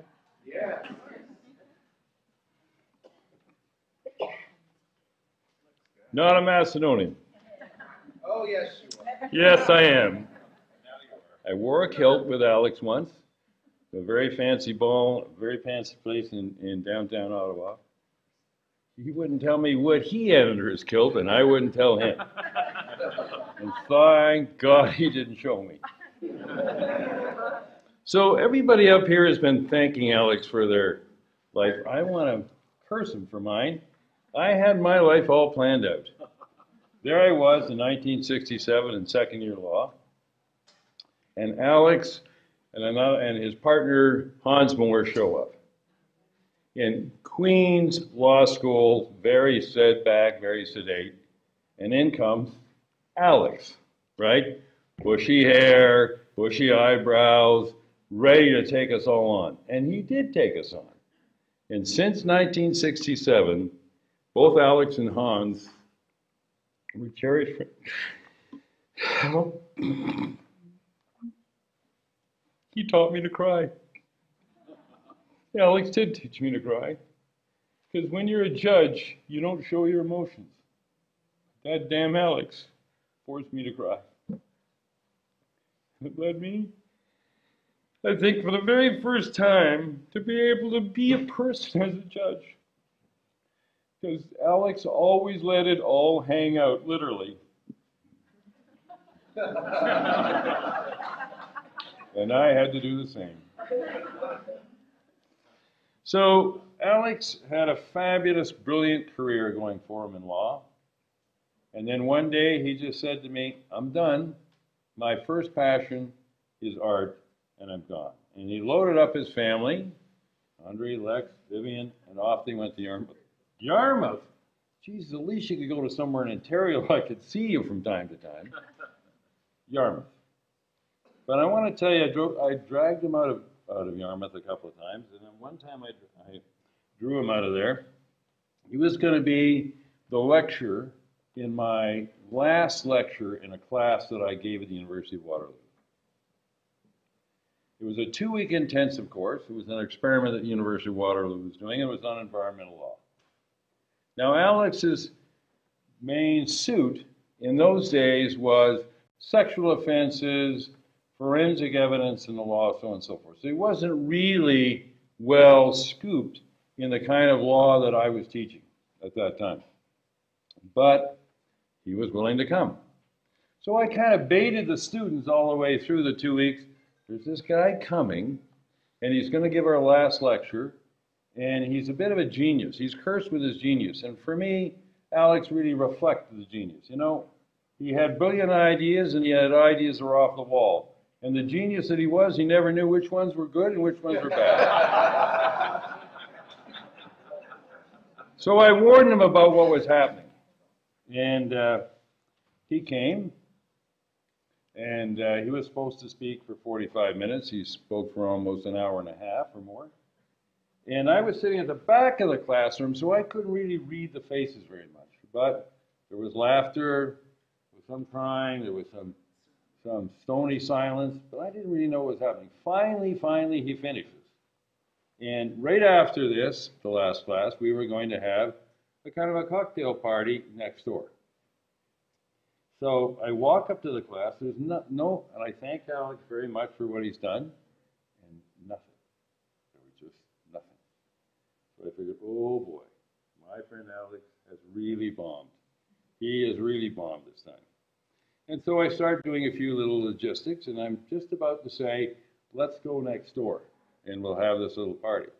Feeling really badly in my heart for Alex because I think he's bombed. This student said, wait.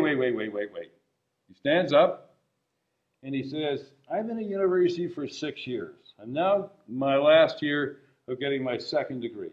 I came to university to be challenged. I came to university to be motivated.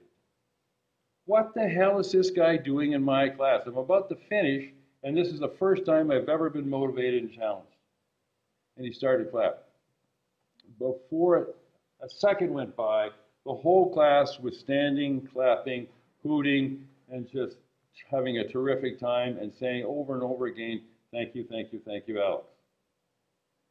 The party next door, which was supposed to be over in an hour, because I only had enough stuff for an hour worth of these for these students, about 60 of them, lasted until well after midnight. Then, yeah, of course. The next year, I did it once again, and I had Alex again come for the last lecture. When we got to the last afternoon for the last lecture, we spent another 30 minutes trying to find space for all the other students that came.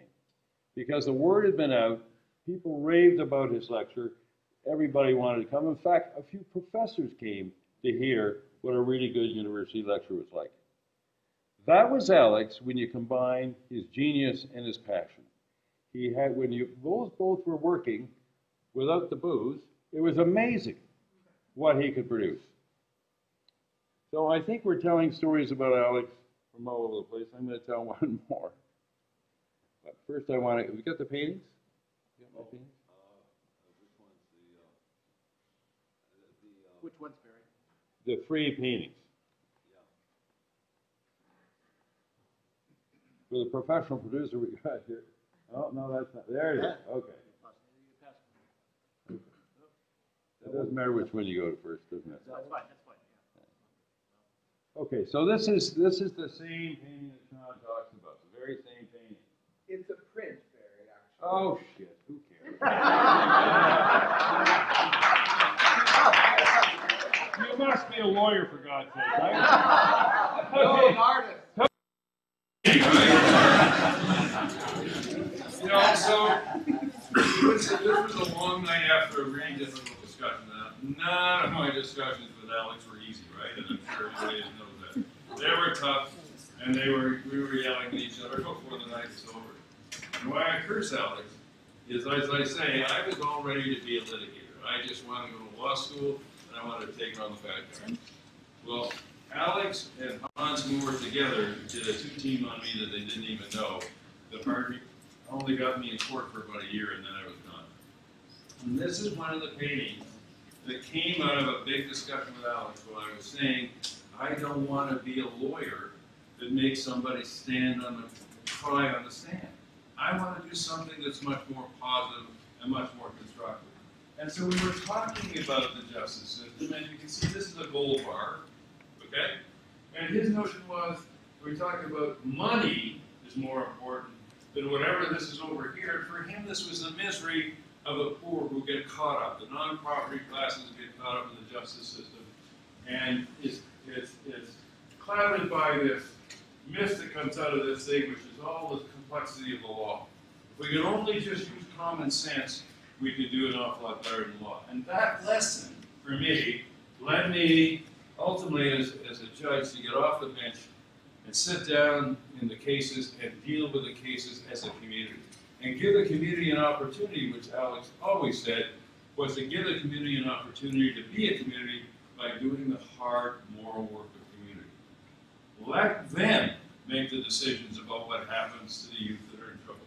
Let them make the decisions about the people who are hurt by crime. Let them get involved, because in getting involved in the community, we're going to create justice. By getting involved in those laws, we were never going to create justice. Next painting, Alex. I love having these paintings in my home, by the way, because people look at them and say, what's this about? Well, this is the tin can of worms. So Alex's notion was that the justice system was so long dead from justice that, like everything's been dead for a long time, the only thing in it is a bunch of worms. Very powerful notion by people understanding that where is the justice when I go to the justice system? It's been a long, long time dead, and what we have is worms. Is that the last one? Oh, you want the... Yeah. Okay, so when I got appointed to the bench, this was Alex's idea of what I might look like. But his whole notion, what he was trying to tell me is, never be so self-important that you think you're the most important thing that's happening in the court, right? Do not dress like this. Do not take on the airs. Set yourself down and be much more a human being. As I say, it was Alex that got me to be able to cry. I never ever cried in court. In fact, what I used to say in court, when I would see somebody crying, oh gee, let's take a break, right? What does that mean to that person? No crying in my court, right? I was trying to say something fundamentally different, but that's how it came out to them. And so when I started the circles and got to cry in my own circles, and honoring and respecting the huge emotion was there, I always remembered my friend here, who I did not want to be. So Alex lived in many different places, did many different things, and touched all of us in many different ways. I mean, what an amazing individual this guy was. When we were both in London, England, he doing his PhD, me doing my master's in law, many different things happened, including at Scathos, where Andre is here now, but Andre and I and Lexi had this Ho Chi Minh Jigger Manchero, which we developed. Remember? Yeah, I sure did. And on your shoulder. Yeah. Alex was somebody that you couldn't go anywhere and just have a nice little vacation. When you went with Alex anywhere, he was the vacation. He basically didn't let anything go by that was an opportunity that could be for fun. So when we were at the university, we were together. We went to the Canadian Embassy that had this lovely night for Canadian students. And it was a lovely place because they had free booze and free food. So I really wanted that night to go and hear the international debate that was going on in London House between Bernadette Devlin, who was this fiery Irish parliamentarian, and the three head members of the English Cricket Society over whether or not the English people should boycott the South African cricket team over apartheid. And so Bernadette Devlin was taking the position that it's such a bad regime, we have to use every opportunity we have to bring sanction to it and to be able to deny the capacity of it to grow. Where the cricket people were going to be arguing, of course, that no politics in sport. So I wanted to escape from this, and you can imagine the kind of debate that Alex was having about Canadian politics and everything else with all the other Canadian students there. I wanted to sort of sneak out and go to this debate. Alex catches me sneaking out and says, "Where are you going?" I'm going to the debate. I told you to go to the debate. He said, "You can't go without me. You can't take on all those British folks in the debate without me. You obviously need me." Well, Alex is free loser. I know it's a tough decision to have to make, but I'm going with you. So we get to the London House. We're a little late arriving. The debate's already going full tilt. And there's a big stage up on top, 3 feet higher, 4 feet higher than this. And Bernadette Devlin's on one side, and the three English folks are on the other side. And it's quite clear that every time that Bernadette Devlin tries to make a point, she's pissed and booed. Standing room only, we're at the very back. We're not there 4 minutes, and Alex says, wish me well. And that's down the aisle. Typical arms going like this, and his hair going in sync with his arms like this, and those big bushy eyebrows. But Alex was the consummate actor. He was speaking in an overblown English accent, way over the top, using a vocabulary that only a private English student could get, right? So he was mocking them and brilliantly making points on behalf of Bernadette and in the argument. I'm going, oh God, how much hair did he really have? He gets up to the stage here, the audience is right there, much bigger than this, and he leans up against the stage. Bernadette Devlin's right up there, and he says to her, and he finishes his rant, he says to her, "I'm on your team, how are we doing?" And she says to him, "I don't know, Laddie, I don't know whether you're in my side or nay, but you're sure putting on a good performance."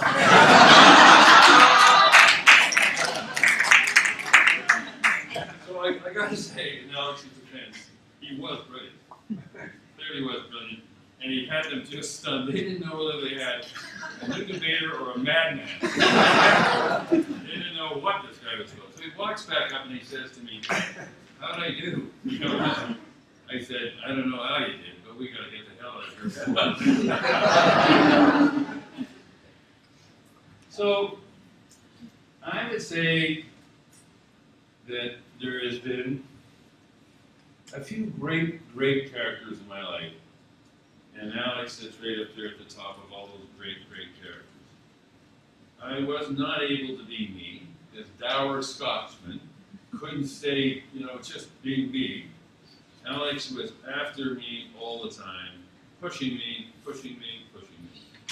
And I try to engage Alex as often as I can. I lost his voice in the prominent sort of battles for justice in this country because art really took over his passion. But you can see that as Shawn does and I do, I mean, we carry the art that Alex has given us, the art that he left on the mural walls in Yarmouth, the art that's now, I hope, in 100 different Canadian homes, because I have made prints of that thing, by the way, and every time that somebody is looking to me, particularly young students who come to me when I was teaching, particularly young students, I would say, look at this.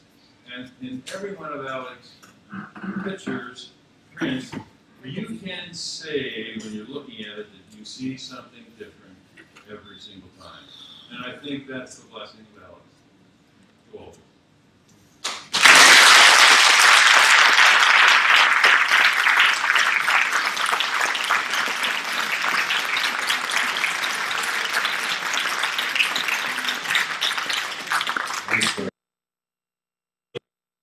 I fired the slide operator, and I'm going to do it myself. It's a longer program than we figured, but God knows he deserves it. And in closing, I just want to say that we should appreciate our artists more. And I want to point out Nicola Bachevsky, who's a wonderful artist. These people are known throughout the world, most of them, and we don't know them in our own community. This is Michael Close. He's showed all over the world, and we really have to support them. Now, this fellow has created. This is Chesky, who was playing the accordion so stunningly. And your improvisation, Chesky, underneath Andrei's beautiful piece of work, it was really, I'm glad we have it on video now, because that'll be a classic. But he created the opera. What did you call it, an opera or a symphony, Chesky? The Palace at Pella, about the Kingdom of Philip. It's really a knockout. It's a 2-disc set, and he's an incredibly talented guy. I'm so happy to work with him. And this is a portrait that Andre made of him just the other night.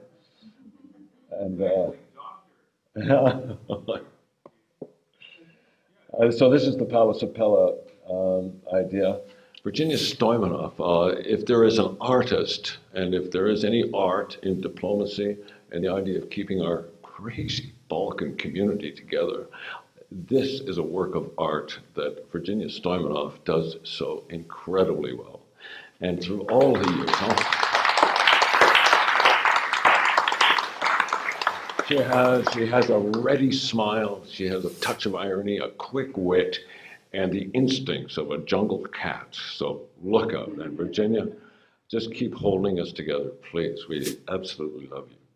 And another stunning person. God, we have some amazing people in our community.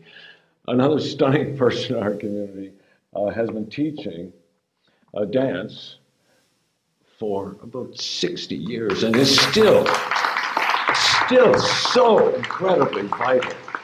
She is in the company of Veronica Tennant and Margaret Atwood, some of the greatest artists of our country, and she is included in that list. Ladies and gentlemen, Olga Sandolowich.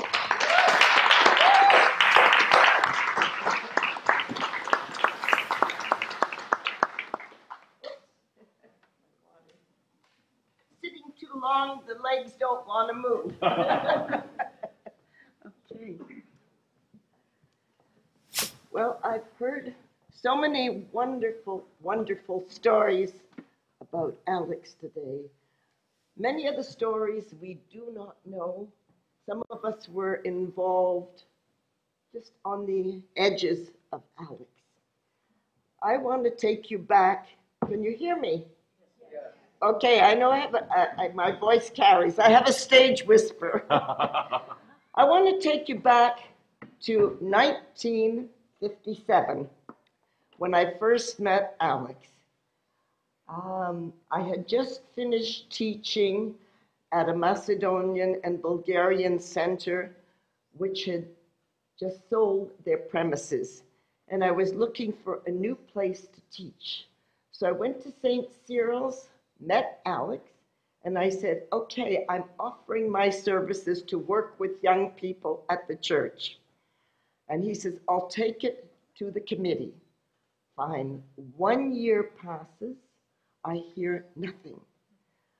I meet Alex at a party at the Yugoslav consulate at that time. And I said, and he's had a few drinks. I said, Alex, I haven't heard from you. What is the decision? I've offered my services to come and teach folk dancing at the church. He said, well, you know, it's like this. And it was like this because Olga was a peacenik. She was an activist. She was out on the streets getting petitions signed to ban the bomb.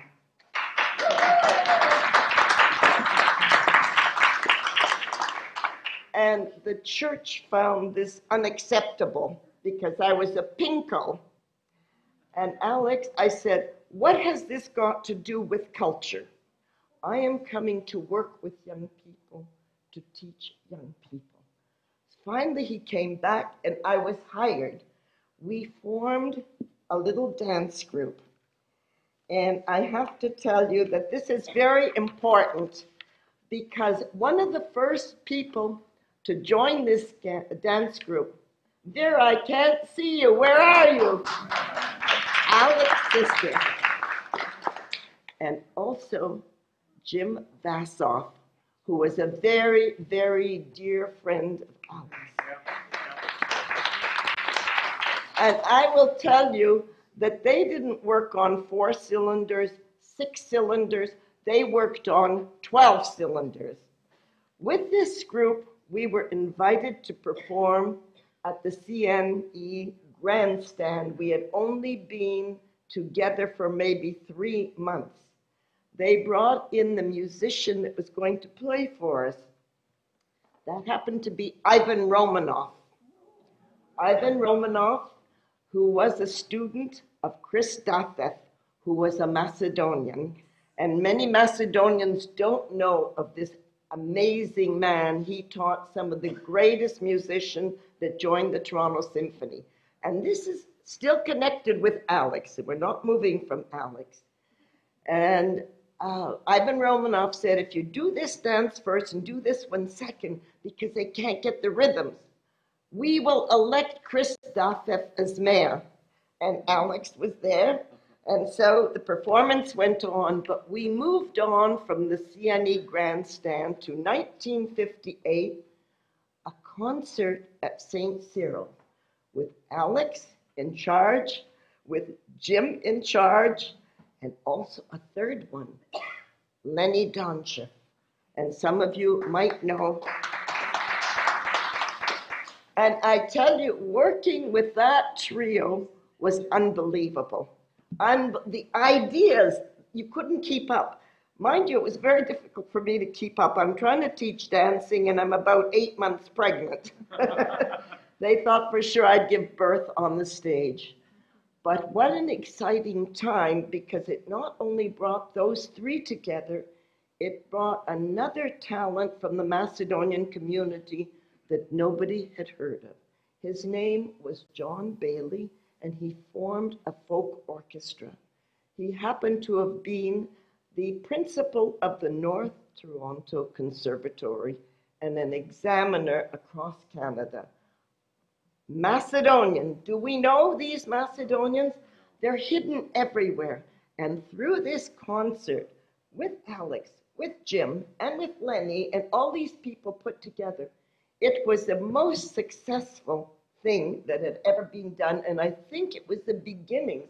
When you look at when Alex was born, how old he would have been there, the same with Jim Vassoff and Lenny Donchev, they were mid-20s, and they were so inspired about their roots. And I'm very strong about my roots. By the way, my name is Olga Sandolowich. I'm a Macedonian through and through. So that was another beginnings. But I must tell you, it was through Alex that this dance group was formed at St. Cyril's. I was never ever mentioned in their books as having taught there for 13 years because I was a pinko. And I never regret what I did in my life to be out there trying to save the world. Okay. And if you think Macedonians aren't known, they are known everywhere. Because Baba's Macedonian Socks, I promoted, and I think people can tell you, I sold so many of the books. But I sent a copy of the book to the folk dance historians in Austin, Texas. And they did a review of the book. It's a short review, but I think you should hear it. I think everybody here should have this book. I don't care whether you have children, grandchildren, or whatever. No children, you should have this book. Here's the review. You will not read this book quickly. You will remember your grandparents. You will give this book to a young friend or relative with the forlorn yearning that they will understand. This tale of generations haunts those with sufficient life experience to appreciate tradition and family. I suggest that you buy this book for yourself and then leave it as a legacy to your grandchildren. Drawings that capture the wildness of the Balkans will capture them, and perhaps they will remember.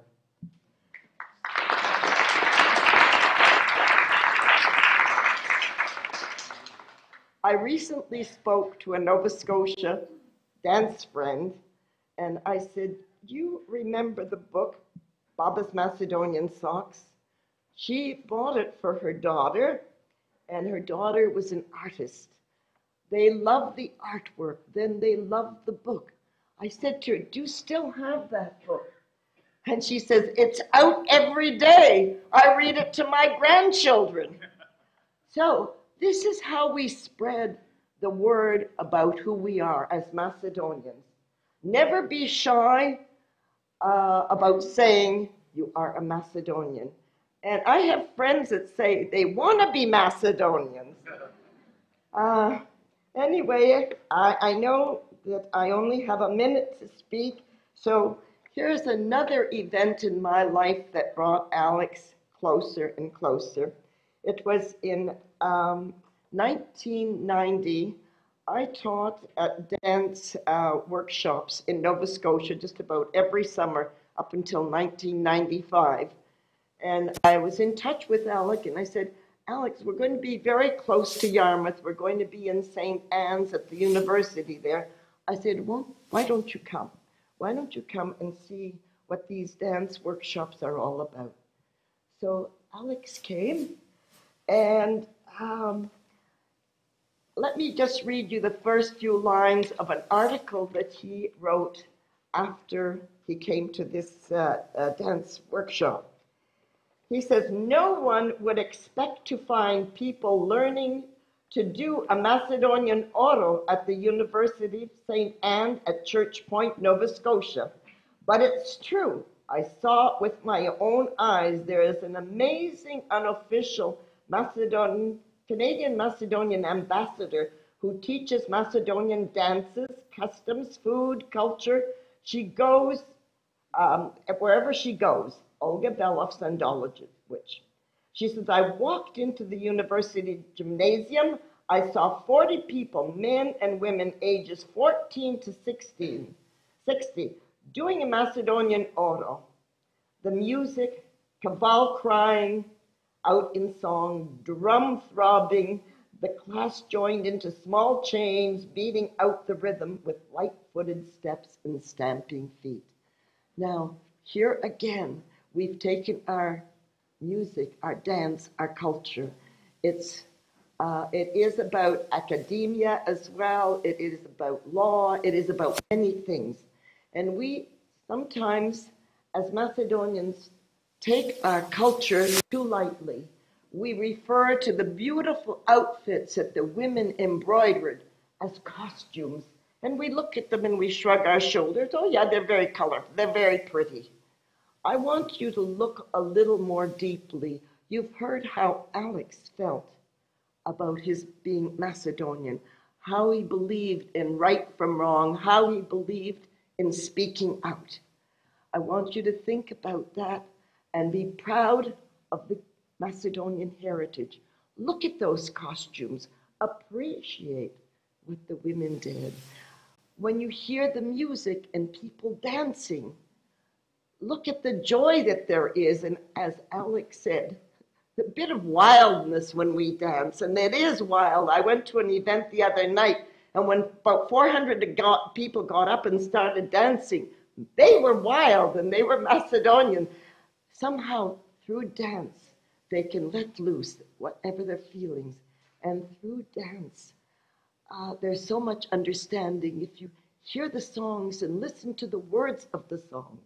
And this is what Alex was talking about through his books, through what his writings and everything. So dance is very important to who we are. The songs are our history. Listen carefully. And with those few words, I'm going to say, Živče, where are you? Because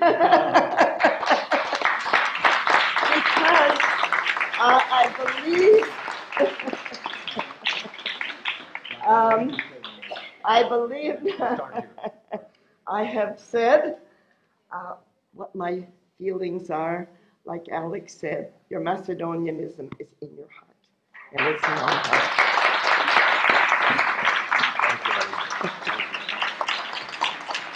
Okay.